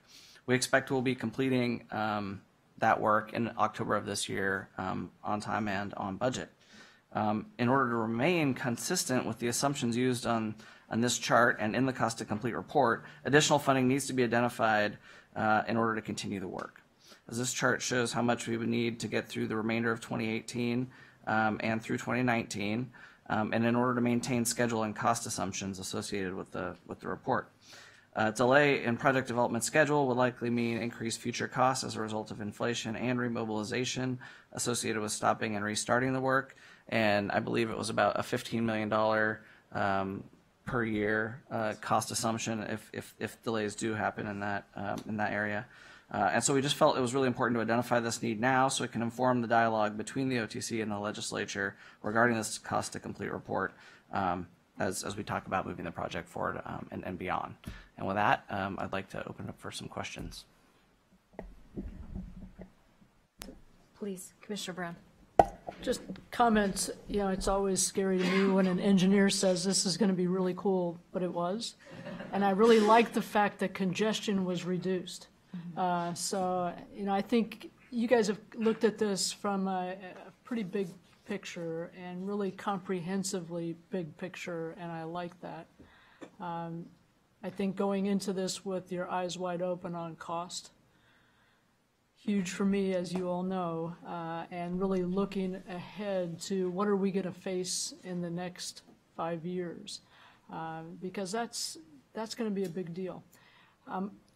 Probably didn't mean it to look this way. Only one staging site, or is that just what it looked like on the picture? Because you got to have something on the other side of the bridge. So I'm assuming you have two. Commissioner Brown, we have multiple staging locations. I just want to represent that's one. That's fine, and that's what I figured as much, because I thought, I can't be, not for 7 miles. But I really appreciate the big picture and extensive big picture look at this. You're not trying to just gloss over the top. You're giving us some pretty big ideas, and I appreciate that. And I appreciate the involvement with the ODOT staff as well. Thank you. Commissioner Simpson. You had indicated an inflation index that you're using as part of the full cost. What was that metric you used? Commissioner Simpson, when we sat down with ODOT's project letting unit, they have an economist, and when we spoke with him, he suggested the simple 3% per year to use. Even though right now there might be a little bit of a spike in the way the numbers are being presented, he believes that over the long run that's going to settle back down. And so going from 2018 prices, which is what our basis was, out to the midpoint of construction, 3% was appropriate. Bishop Van Brocklin. I think this is probably a question for Paul and Ryan. So as you look at this, when completed, what's the time frame based on population growth, patterns of travel, all the assumptions you make looking forward at a facility such as I-205 before we have meaningful constraints again? In other words, what is this? Where does this get us? How far out can we go once this is done before we have to do something significant again? I'm not talking about a minor adjustment. I'm talking about a major project on the facility. Yeah, Commissioner Van Brocklin, it's hard to say if it would be in this particular area. I feel like, as you know, and you've heard us talk about, this is really removing that last 2-lane section, and so creating that 3-lane section. It's really adding a lot of additional capacity at that bridge where we have a lot of the local traffic. It's really because there's not very many places to cross in that location. But given those constraints, this particular section of I-205 has managed to operate pretty well up to this point. And so with these capacity enhancement improvements, my expectation is that we would need to be getting to a lot of other locations further north before we would have to be back into this area. And luckily for us, we actually are addressing a couple of those bottlenecks, and you'll hear a little bit about that later. But as we look out at the 2040 Metro's RTP and projects as it relates to that, this is really the main projects in this for the next foreseeable future. We do have the opportunity to look at and have identified the need for a southbound auxiliary lane between 99E and 10th Street or further. That would be the next sort of thing that would need to come. But we've also looked at, does that need to be done now, or is that something that could wait another 20 years?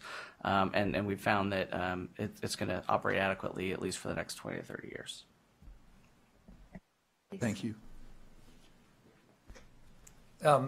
When you reference seismic and widening, are those different pots of money? At this point, what the funding that's been identified here is how much would it cost in order to replace that bridge. There has not been funding identified for how this project is going to be constructed, and so we haven't gone as far as to identify what pots of money that might come from. Currently, we've obviously, and you guys are aware, we've gone through an application process with the federal government and part of the Fast Lane program and the infra grant in order to replace the bridge. And so as we start looking out at exactly which funding will be used to construct this, that funding has not been identified, and that's going to be part of our process moving ahead, is trying to figure out what are the pieces of that puzzle. Right now, there just isn't any funding identified for that. And so as we look forward, we are sort of looking at every opportunity, particularly grants and things that may be things that we could add to what's in our coffers today. So we've got a significant risk, like once we get going on this, we're obligated to continue to identify funding sources to complete the project. So we kind of have to dive in not knowing what the full funding stream looks like. So we have an element of risk there that could bounce back to us if federal resources were not to be available. Is that correct? Am I making too big a leap there, just in terms of our risk? Yeah, no, I think that's really the next question for us, is how do we keep the momentum of this project going forward? As you see in the chart in front of you, and as Ryan's talked, we've got funding to keep this project on track through next fall. The $14 million that's on the screen, the $20 million on the screen, those funds are not identified, and certainly not anything for the full construction of the project. So that's kind of the next question. Now that we understand the cost, we understand this time curve, so forth, where do we go and how do we find the additional funds needed just to keep us in the game and keep us moving forward? Otherwise, the project slips, costs go up with inflation, so forth. But again, as I said in my introduction, this was one of the three big projects in Portland that was not funded as part of the funding package. And so this question was known to be before us as we go forward and be part of our conversation with the legislature and you as we prioritize our resources. Mm-hmm. So, and then I guess it's one of that. So we'll have exposure going, assuming we go forward, and in terms of size of project from a highway project, where does this rank in terms of the large projects in the state's history and what we have ahead of us? Boy, in the state's history, just from a dollar standpoint, it's right up there with the biggest ones that we've done. From an overall size standpoint, it doesn't compare to the interstate building of the interstate back, kind of back in the day type thing. But in real dollars, it's ranked right up. It's going to be on par with the Rose Quarter. So when we get having conversations to consider similar conversation with you and the Rose Quarter project, these two are going to be kind of right in the same ballpark as far as overall costs. Thank you. Please. With that in mind, so $500 million isn't a sneeze. Did this surprise you is the first question. And then the second piece, my assumption is you've included all the things that you would do if you were planning this project. Yeah. So what things would you take out if you were given something limited, or is that still to be determined as we go forward? Commissioner Brown, those are all, I think, questions on the table as we figure out the funding strategy for this. As we were talking in the legislature, the numbers that we were using were very similar to this when you apply inflation. We had conversations about, the big three, and we presented cost in today's dollars, but we were very anxious knowing inflation needed to be added to these very large projects that were going to take years to develop. The numbers that we were talking with the committee about were very similar to the numbers that you see today. The actual phasing, the scope of the project, all those things are on the table as we figure out a funding strategy for this. We just put together a scenario to kind of answer the question, what would you build and what would it cost and what would the timelines be? I think this serves as now our reference point as we start those conversations. So $500 million is it's been noted that the challenge is we have significant needs in other parts in the state. And so as we look at a priority, and the capacity and what this gives us in terms of a benefit back, there's only so much money in the system, and we will need to look at what those phasing options are. Right. So as we go forward with this, I wouldn't say that, yes, the full request is 500 million, that this is the project. I really want to see us break this down into actionable items that also show the capacity and the benefit to the community and to the system. Can we say today that this is the number one priority and we want to be moving toward that? And if there are other priorities that we also know within our system need to be balanced with this, we're going to have to reconcile how we go forward meeting that need. This is incredible work. My worry is this the best way to spend 500 million Right. on our system today, given the needs? And I think that's a question for you. What you have here in front of you is our proposal of the most efficient, the most cost-effective, most least disruption to traffic way to build this. Certainly, you can phase this in different ways, but I think, as you heard Steve say, you're going to compromise some of our efficiencies that in our approach, and so your cost numbers over the full scope of the project would ultimately go up.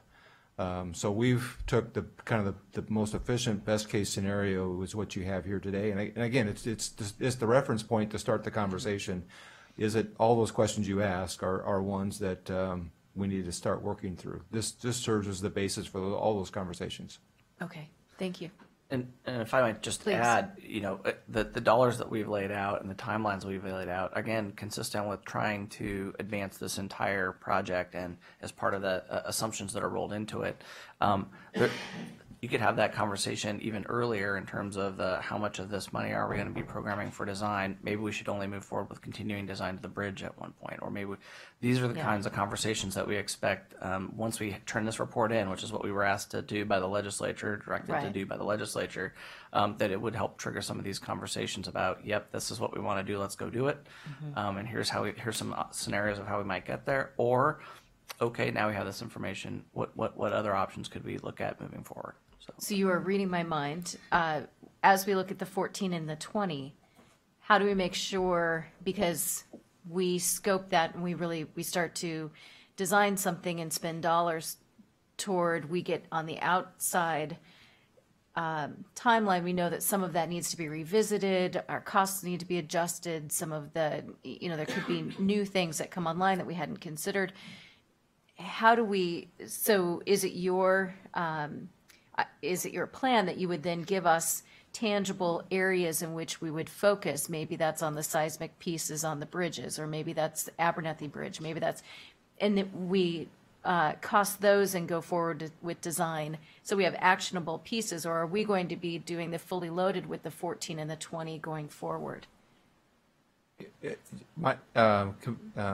Boehne, my thought would be, and again, there's a number of different approaches as you were alluding to, would be to keep the project kind of together through the design phase, and so we have a fuller understanding of all those questions that you're asking, and so the $34 million in total through the design phase, we complete that, and even possibly the additional $5 million of that very first small phase would be where we'd stay focused to try to get that funded. Then I think we have a fuller understanding of all the issues and the potentials of ways to approach the project. The scenario we have laid out in front of you is two big projects, one of the Abernethy Bridge and one the balance of the project. As you alluded to, there's a number of different ways you can combine those. From what we've seen in this report, all those are going to cost you more in time or in money or in congestion. This is the optimal way from our standpoint to deliver the project, but from a feasibility financially or other things, we got to introduce all those variables and come up with a plan. My recommendation with what I know today would be to keep the momentum of the project going through the design phase and through that first $5 million of traffic management phase, and then kind of figure out the variables from there, how to go forward. Okay. Other comments or questions? Okay. Thank you very much. So we need to approve this recommendation and this report. If that's the will of the commission. Madam Chair, I move to approve the cost to complete report for Abernathy Bridge and Interstate 205 widening for implementing House Bill 2017 under Section 27C. Okay. Further discussion? All those in favor? Aye. Motion carries. Thank you very much. All right, next we have an action item which is requesting the approval of the initial phase 1 of ODOT strategic business plan, and then also accepting the management review implementation monthly progress report. Ms. Bruce, we've been keeping you busy. Welcome. Yes, you have. Thank you, Chair Banning, Commissioners. For the record, my name is Kelly Bruce. I'm the Improvement Program Manager with ODOT and the Project Manager for the Strategic Business Planning process. And yes, we are here today with the initial final plan of the draft for your approval. And this is the culmination of several months of intense work by a broad spectrum of the agency, the Commission, and our consultant partners, Pivotal Resources, as you would call. And it really marks a significant milestone in the process. This is the first leg of a three-step journey that we've been on. And it's the first critical step which sets our priorities and our vision for the next 5 years to guide and align our management structure and business efforts to a common set of desired outcomes. Oh, sorry. I don't have my clicker. There we go. Last month, the Commission, you reviewed the majority of the plan content and provided guidance and direction.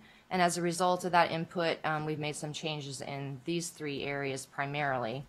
The relationship between the authoritative documents and the plan.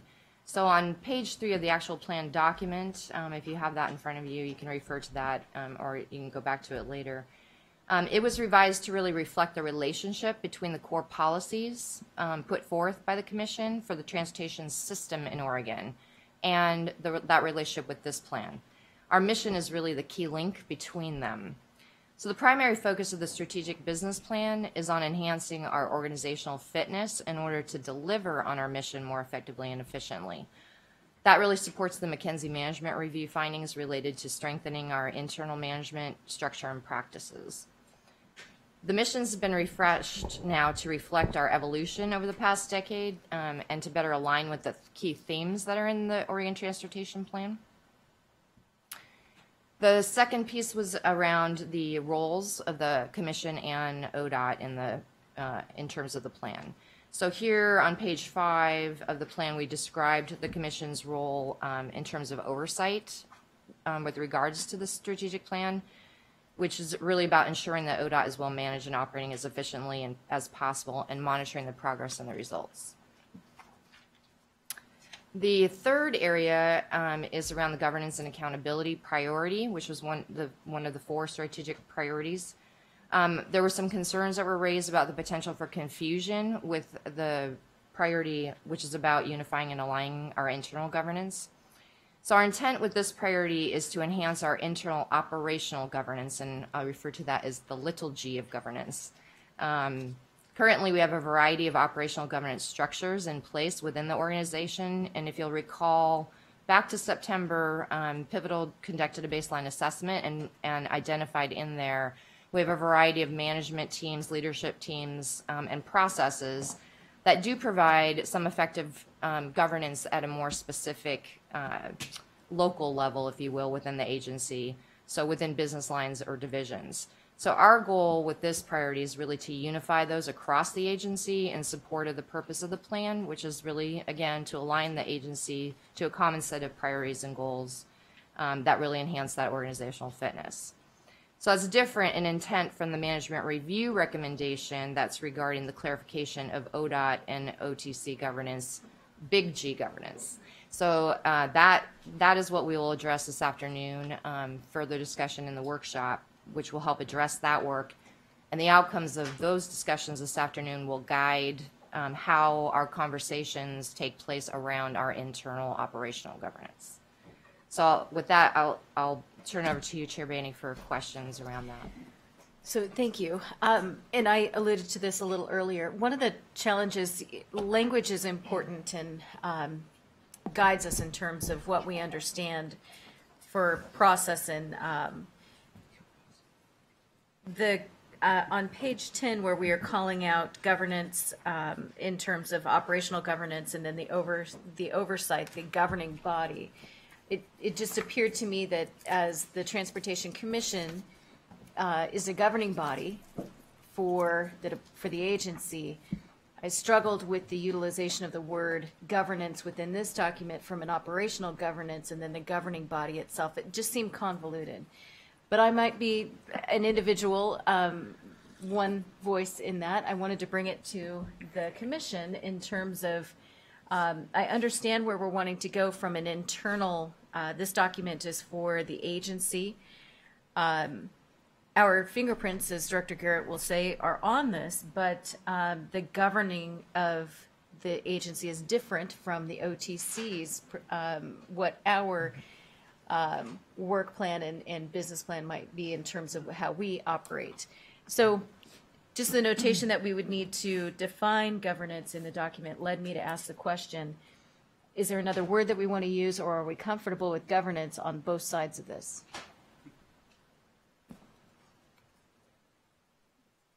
And maybe it's not a distinction, but this afternoon we are going to be talking about the difference between management and governance and what it means to govern versus manage and provide leadership and oversight. So maybe I'm hypersensitive to the two, but I wanted to bring this to you for a discussion point.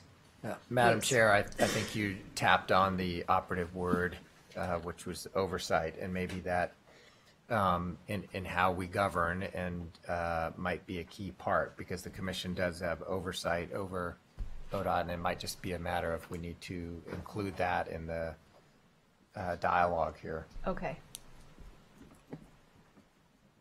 Any other?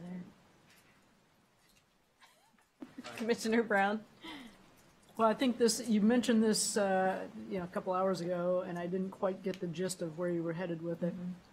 I think if you look up the word governance, and the director's role versus our role, I think words do matter. We might want to change the word. Not sure I have a new word for you yet, but I think that oversight, it's a little more than oversight from my perspective on what we're charged with doing. Director Garrett's internal management direction, is that governance? Maybe that's the word that we change, and we really look for a better word to look at the operational activities with leading an organization. Maybe we look for that word.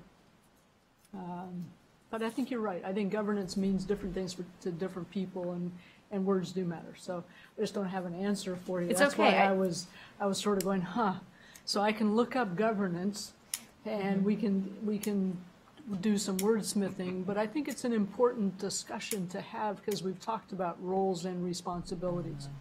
And I think we've got to land on something that we all understand the differentiation between Director Garrett's job in running the organization and our policy level governance and helping him shape how he does that. What are the policy direction items? So I think that's where I see the differences a little bit. So good thing to bring up, but not sure I have a solution. Kelly's probably got it somewhere. Well, and we did, on our conference calls, break out a thesaurus and a dictionary and really parse through this and struggled with what is the, my inclination is as using it on both sides does not offer the clarity that I think that we need with where we are trying to get to. But I don't have a definitive idea of what that other piece is. This, of course, is phase one of this. It's not as though we cannot revisit it, but I wanted to just check in with the commission and see if you too were sharing some hesitation in terms of talking about our governance role, what it means to govern an agency, and then from an operational perspective, what it means to govern within that agency. Is that truly, are we best suited by using the same terminology? So please. Madam Chair, you could. Trouble with this, There we thank you. You could use the word management or something. I mean, I would Google the word. I mean, I would look up the word management, see if there are alternatives to that word. That seems to be a word we're using with respect to running the agency and operating the agency. So that might be the word, or there may be a better one. So, Would it make sense for us to finish this conversation this afternoon as we are looking at this particular part of our role? Do you have apprehension about doing that? I don't, Chair Boehne. I think we were hoping that workshop and that conversation was going to happen last month. So I think that would have brought a different flavor to this conversation. I think so I do think it makes sense to pause on that. And I agree that words mean a lot. We did talk about, as you recall, the word management, which does have different connotations. Yeah. It tends to go more towards the supervisory, types of things. But we're open to, we want to make sure that it is clear and that we are not causing confusion between that policy level and the operational level governance. And if the word governance causes that much angst, then we would want to look at that. But I do think the conversation this afternoon may help inform that more clearly. Excellent. So let's table that piece. Okay. Other general comments and thoughts. And again, this is a phase.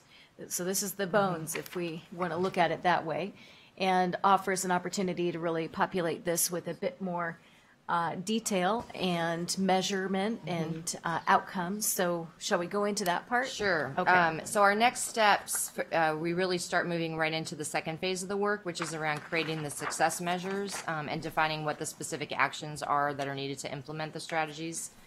So that work will take place over the next few months, and all of that will be added into this document to make this a complete plan. So this is phase one of the plan. That is, it's final in terms of the priorities, the strategies, the vision, and the refresh of the mission and values.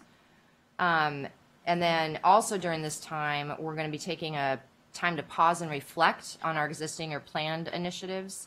And those are really, we're talking about discretionary initiatives in relation to the priorities that we've identified in the plan. So this will provide us opportunity to look at whether we need to redirect resources from some things to others, and making sure that we're focused and aligned in that unified direction we're seeking. And then between now and July, we'll also be developing an implementation framework that will provide that cascading effect with the priorities throughout the organization. And we'll be executing a pretty thorough communication and change management strategy, both internally and externally. So a lot of work. I mean, we've done a lot of work, and now we've still got a lot more work ahead of us here to complete the plan. And I want to just mention, too, that the conversation earlier around the workforce piece, I hope that you'll see that in the strategic plan that those are the same conversations that group has been having. So I think a lot of focus around the concerns that have been brought up will take place in that conversation. Wonderful. Okay, so questions, comments? Please. This right now is really essentially just an informational update, which will kind of expand later on today, correct? Yes and no. So we can refine this in our work session this afternoon if you'd like. So what we could do is table pieces, but if there are things that are beyond that, we would definitely want to let Ms. Bruce know, so that, because we do have to formally approve this because it is a requirement for the legislature, yes. And this again is phase one. But the main question is if there are amendments that we deem necessary, this isn't set in stone right now. We still have the ability to amend or adjust, since this is only phase one, and there will be other phases. Sure. Before it's final. You bet. If we learn new, different things, we want to refine it as we go forward. But we do need to approve something today and can be later. But it doesn't mean that this document can't be adjusted when we get into phase two, if that's your question. Yep. Okay. So, Madam Chair, could Please. we approve it subject to amendments from this afternoon's work session? Absolutely. That would give us the flexibility to tweak if we needed to. And again, if someone is interested in joining us, it is a public meeting. It's not as though we're crawling into a cave and hiding. We are, it allows us to be a little more informal and have discussion amongst ourselves and in a public forum to set out our own work plan. Yeah. So, yes. I think you said it perfectly. In that case, Madam Chair, I move that we approve the initial phase of ODOT's strategic business plan and accept the management review implementation monthly progress report, subject to amendment from this afternoon's work session. Excellent. Further discussion or questions? All those in favor? Aye. Aye. Okay, motion carries. For the management review implementation report, and I thank you for being so efficient, Commissioner O'Halloran. I just wanted to point out a couple of things. So this afternoon, again, we will be addressing kind of that first recommendation from DAS around the governance clarification. And then we also will be submitting to Department of Administrative Services and the Governor's Office our report on this strategic business plan to meet the deadlines around those. Next month, we are planning to bring forward the procurement conversation with you. I believe that deadline is coming up, so they'll have material for you to review there. Everything else is on track. So. And I would hope that we would not amend the photo of Ryan Winsheimer on page 16. All right, duly noted. Thank you. Okay, thank you. Great work. All right, next we'll move on to item G. Also an action item, and this is a request for permission for the Office of Innovation to negotiate a public-private partnership, and this is in reference to the conversion of highway lighting to LED. Hi. Good morning. Good morning, Chair Boehne, Commissioners. For the record, my name is Erica Dinsdale, and I'm ODOT's Chief Innovation Officer. I'm joined today by Ted Miller, Region 1 Maintenance and Operations Manager, and Ann Hushagen. Okay, I'm working on it. Thank you. So Hushagen? Hushagen. Okay, thank you. Close. I was wondering as well. I want to make sure that we could, thank you. Hushagen from the Oregon Department of Energy. Excellent, thank you. So today I'm here to ask for your approval to enroll the LED conversion project into the Oregon Innovative Partnership Program. As you know, the Oregon Innovative Partnership Program was created by the Oregon Legislature to develop partnerships with private entities in order to expedite project delivery, maximize innovation in project development, and leverage public funding with private sources of capital. ODOT has identified this program as a key innovative financing mechanism to deliver the conversion of highway lighting from low efficiency to high efficiency lighting in order to reduce energy and maintenance costs and increase safety by reducing staff time in work zones. Our partners to the north, Washington DOT, just completed a similar roadway lighting reform project where their private partner analyzed 2,500 lights, eliminated 600 fixtures, and converted the remaining 1,900 to LEDs. They estimated that over 15 years, this was a reduction of 7,000 metric tons of carbon dioxide equivalent, and they leveraged the financial expertise that the contractor brought to the table to really go after federal grants, energy rebates, and then they used the energy cost savings to pay for that project over 12 years with a 20-year life for the equipment. Our project here in Oregon represents an excellent opportunity for ODOT to improve our lighting infrastructure in the Portland metro region while providing significant energy savings and helping meet the state's carbon reduction goals. If successful, we would expand this project to the rest of the state. In a moment, Ted is going to share with you the benefits to his portfolio with this conversion, but first, from my standpoint, here's some process information. Energy performance contracts were enacted by the Oregon Legislature as a way to finance large-scale energy conservation projects and pay them back over time with actual energy savings. The program is administered by the Oregon Department of Energy, which pre-qualifies the firms based on their ability to deliver large-scale projects, technical expertise, financial solvency, those kinds of things. State agencies considering using these performance contracts are actually required by law to select from the pre-qualified ODO list. But most of these projects are vertical or building construction, which have some different elements to them.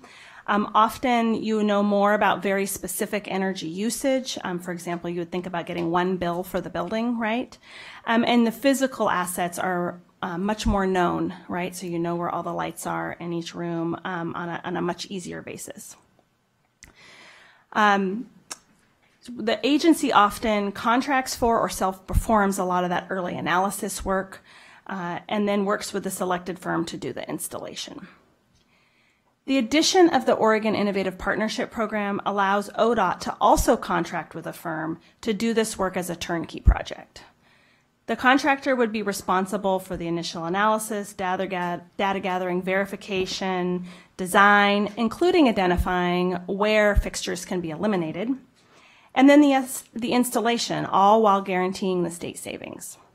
ODOT simply does not have the resources available, especially in this time of large projects, to be able to do this kind of early upfront work. However, the need to be able to do this project from an energy savings, a greenhouse gas reduction, and especially the safety of our crews and the traveling public is still substantial.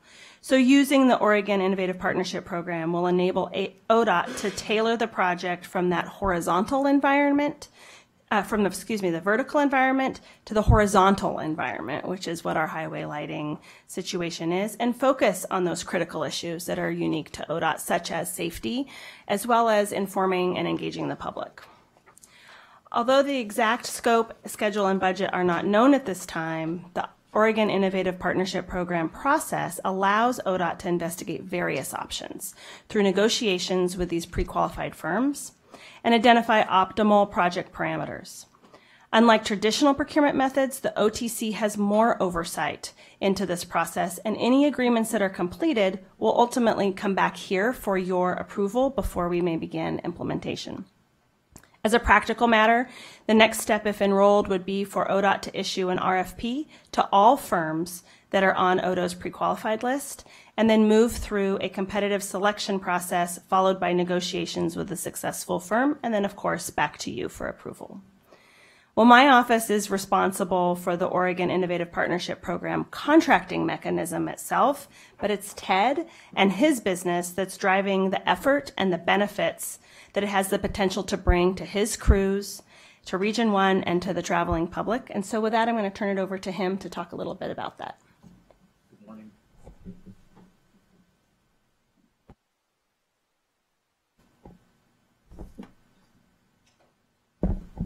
There it goes. There you go. Good morning. Thank you for having me, Commissioners, Chair.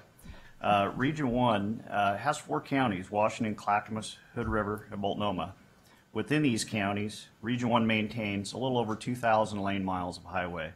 On these highways, there are several types of illumination systems. High-pressure sodium lighting is a primary source of lighting used on interstates, state, regional highways, traffic signals, multi-use path, bridges, and tunnels that would benefit from LED upgrades.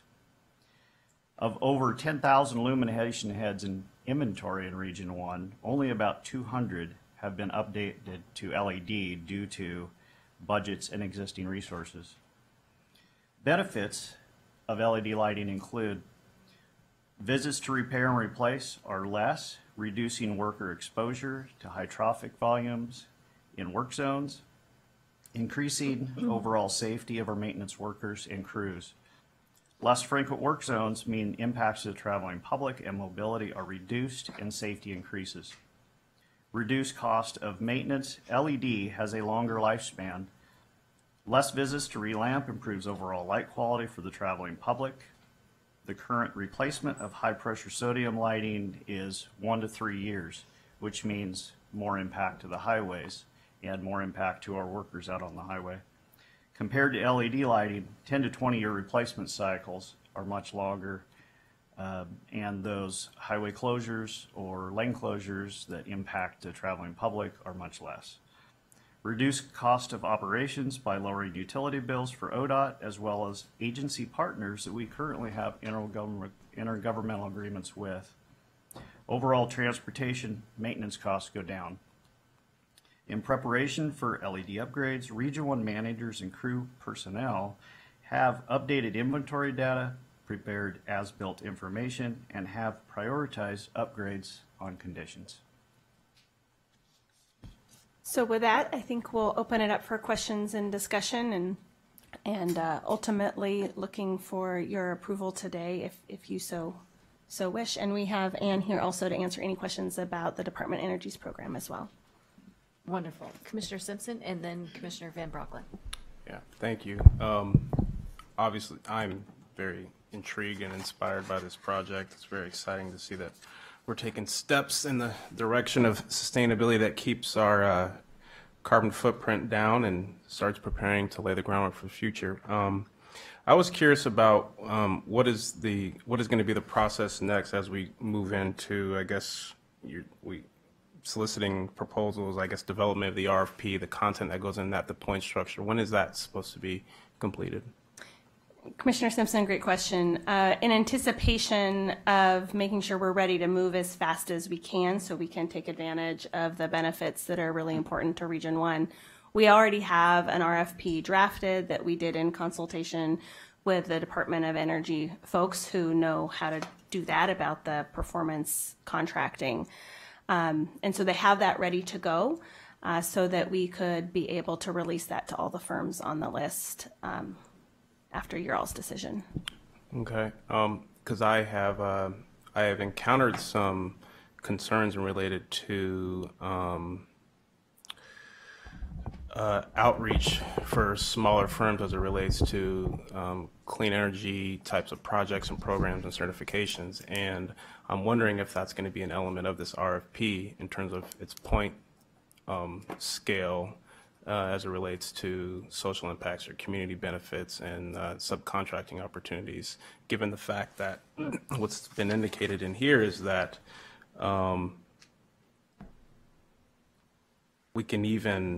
there are even provisions entering in direct negotiations with private firms in certain circumstances. So that kind of gets me curious about how we're going to proceed in terms of our outcomes of this overall. I understand there's an environmental benefit here, but I think as a holistic project as it relates to sustainable outputs, we should be looking at it all encompassing and adding some of these outputs as part of our overall agenda related to our own sustainability plans and equity goals as an agency. So I'm going to be very interested in understanding how we go about the selection process and the firms that are proposing and what their backgrounds are as it relates to working with subcontractors and smaller certified firms specifically. Thanks. Great, thank you. Is there anything you want to say about the firms on the list? Because I think it is important to underscore as we look at a qualified pool, what does our qualified pool look like that we would be negotiating with? Have we already made the decision that we're jumping over this important point? When we pre-qualify firms, there's a portion of that where they have to follow all of the contracting rules and submit to, I don't remember, I'm not a contracting expert, I'm a technical person more, but that they have to use the same state procurement rules for minority businesses and women-owned businesses and so on, whatever that term is called. So commissioners, the pre-qualified list that we will need to be able to send the RFP to, we're required by law to use that list. So we can't obviously go and find additional folks to add to that. And really the work that we're talking about here is highly technical and requires a large degree of financial solvency. And so what that often means is that the primary firms, the prime contracting firms that we're talking about, are fairly large in nature to be able to guarantee over a life of whatever it ends up being, 10 or 12 years, that these contracts can perform to the level that they're entering into that agreement today. That being said, if I'm hearing you correctly, Commissioner Simpson, I'm hearing a desire to also look at how we phrase the RFP as much as is allowable according to our laws to encourage their use of subcontractors that meet a lot of our other goals that we have. Is that? It's kind of. First thing is the intent of my question was not suggesting that this particular RFP go to a smaller firm that doesn't have an unsurmountable level of qualifications and financial capacity, even though we would never want to say that we would assume that anybody doesn't anyway, because I think that's the wrong way to explain that. However, my suggestion is more over, I would be interested if we're going to go in an RFP process for something of this nature that's a pilot project that we're looking at rolling out to the rest of the state, that we look to installing content in that RFP that suggests that these entities are going to be proposing or reaching out intentionally to smaller contractors in an effort to partner or to provide opportunities. And I think that as part of our point structure, that should be something that's very heavily focused on, just because I think it's just part of, it's the right thing to do. Great. So what I can do is I will take that back to the team and we will look through that RFP with a fine-tooth comb, and we're happy to have a phone call with you to review that in more detail if you'd like, or follow up with that, or to the whole commission as you would like. We'll probably move faster than your next commission meeting, but we'd want to make sure that as much as we're able, we're incorporating all of those things.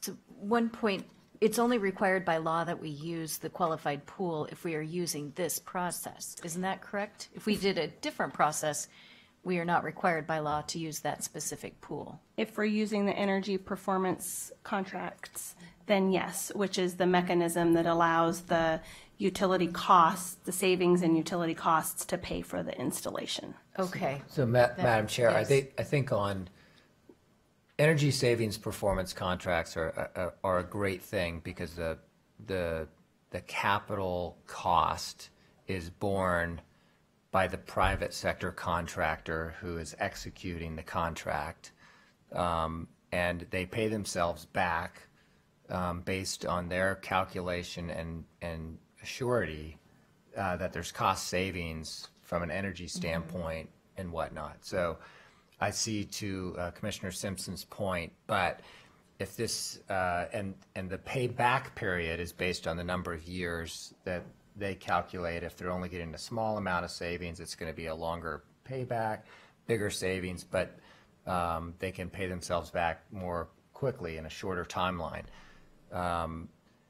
However, I think to Erica's point, the long-term financial solvency and the risk factor of this puts it into big players, big, highly capitalized companies that can carry this on their book from a positive standpoint. So I mean, I understand the desire here, but I think the pool of applicants, and I think that one of the things we ought to look at down the road is doing energy performance contracting throughout the department. We have a lot of buildings. I'm sure we could do a lot of savings, and so I think it would probably open it up for opportunity for much smaller players to enter the foray here. So, but I mean, I understand kind of the dynamic of how this works, and that you have to have highly capitalized entities that will be viable players if they're, we want to have confidence that they're going to be around 10 years from now, and that they're going to be able to bear the risk so that it doesn't fall back on us. I think that's the intent, if that's helpful at all. Thank you. Commissioner. So, I mean, I would just adopt the comments that have just been made by Commissioner Simpson and O'Halloran. The comment I wanted to make, really more of a comment than a question, was I wanted to congratulate you for bringing this forward. I think it's an important step. I hope it's successful at the pilot project level and can go statewide. It's important that we look at all facets of our operations and try to drive down our carbon footprint significantly. I think all agencies of state government should be doing this. I think we should be moving toward trying to be a state which is maybe the first state in the country that's carbon neutral. And I think it's incumbent upon us as a commission to be pushing that element of the work that's being done here forward. So I, again, congratulate you on bringing this forward. I would like to have us as a commission reserve some time at some point in a future meeting to hear about other things you're exploring. And take seriously our own goal of sustainability and trying to be an agency and an operation that is looking for ways to push the envelope on this. So I'm prepared to vote yes. Great. So I share Commissioner Van Brocklin's comments as well. I think when we get a bit more of the pro forma and what we're thinking in terms of savings, and just give us a bit more of what we project to be our successes, and so that we have an opportunity to know, if it's working, and really what we anticipate to see on that side. But if there are no other comments or questions, I would certainly welcome a motion. Well, I would move that the Oregon Transportation Commission authorize ODOT's Office of Innovation to negotiate a public-private partnership to increase energy efficiency through conversion of highway lighting to LED lighting. Great. Any further discussion? All those in favor? Aye. Motion carries. Thank you very much. very much. Okay, so we will now take a break for lunch, and we'll be back here at 12:40.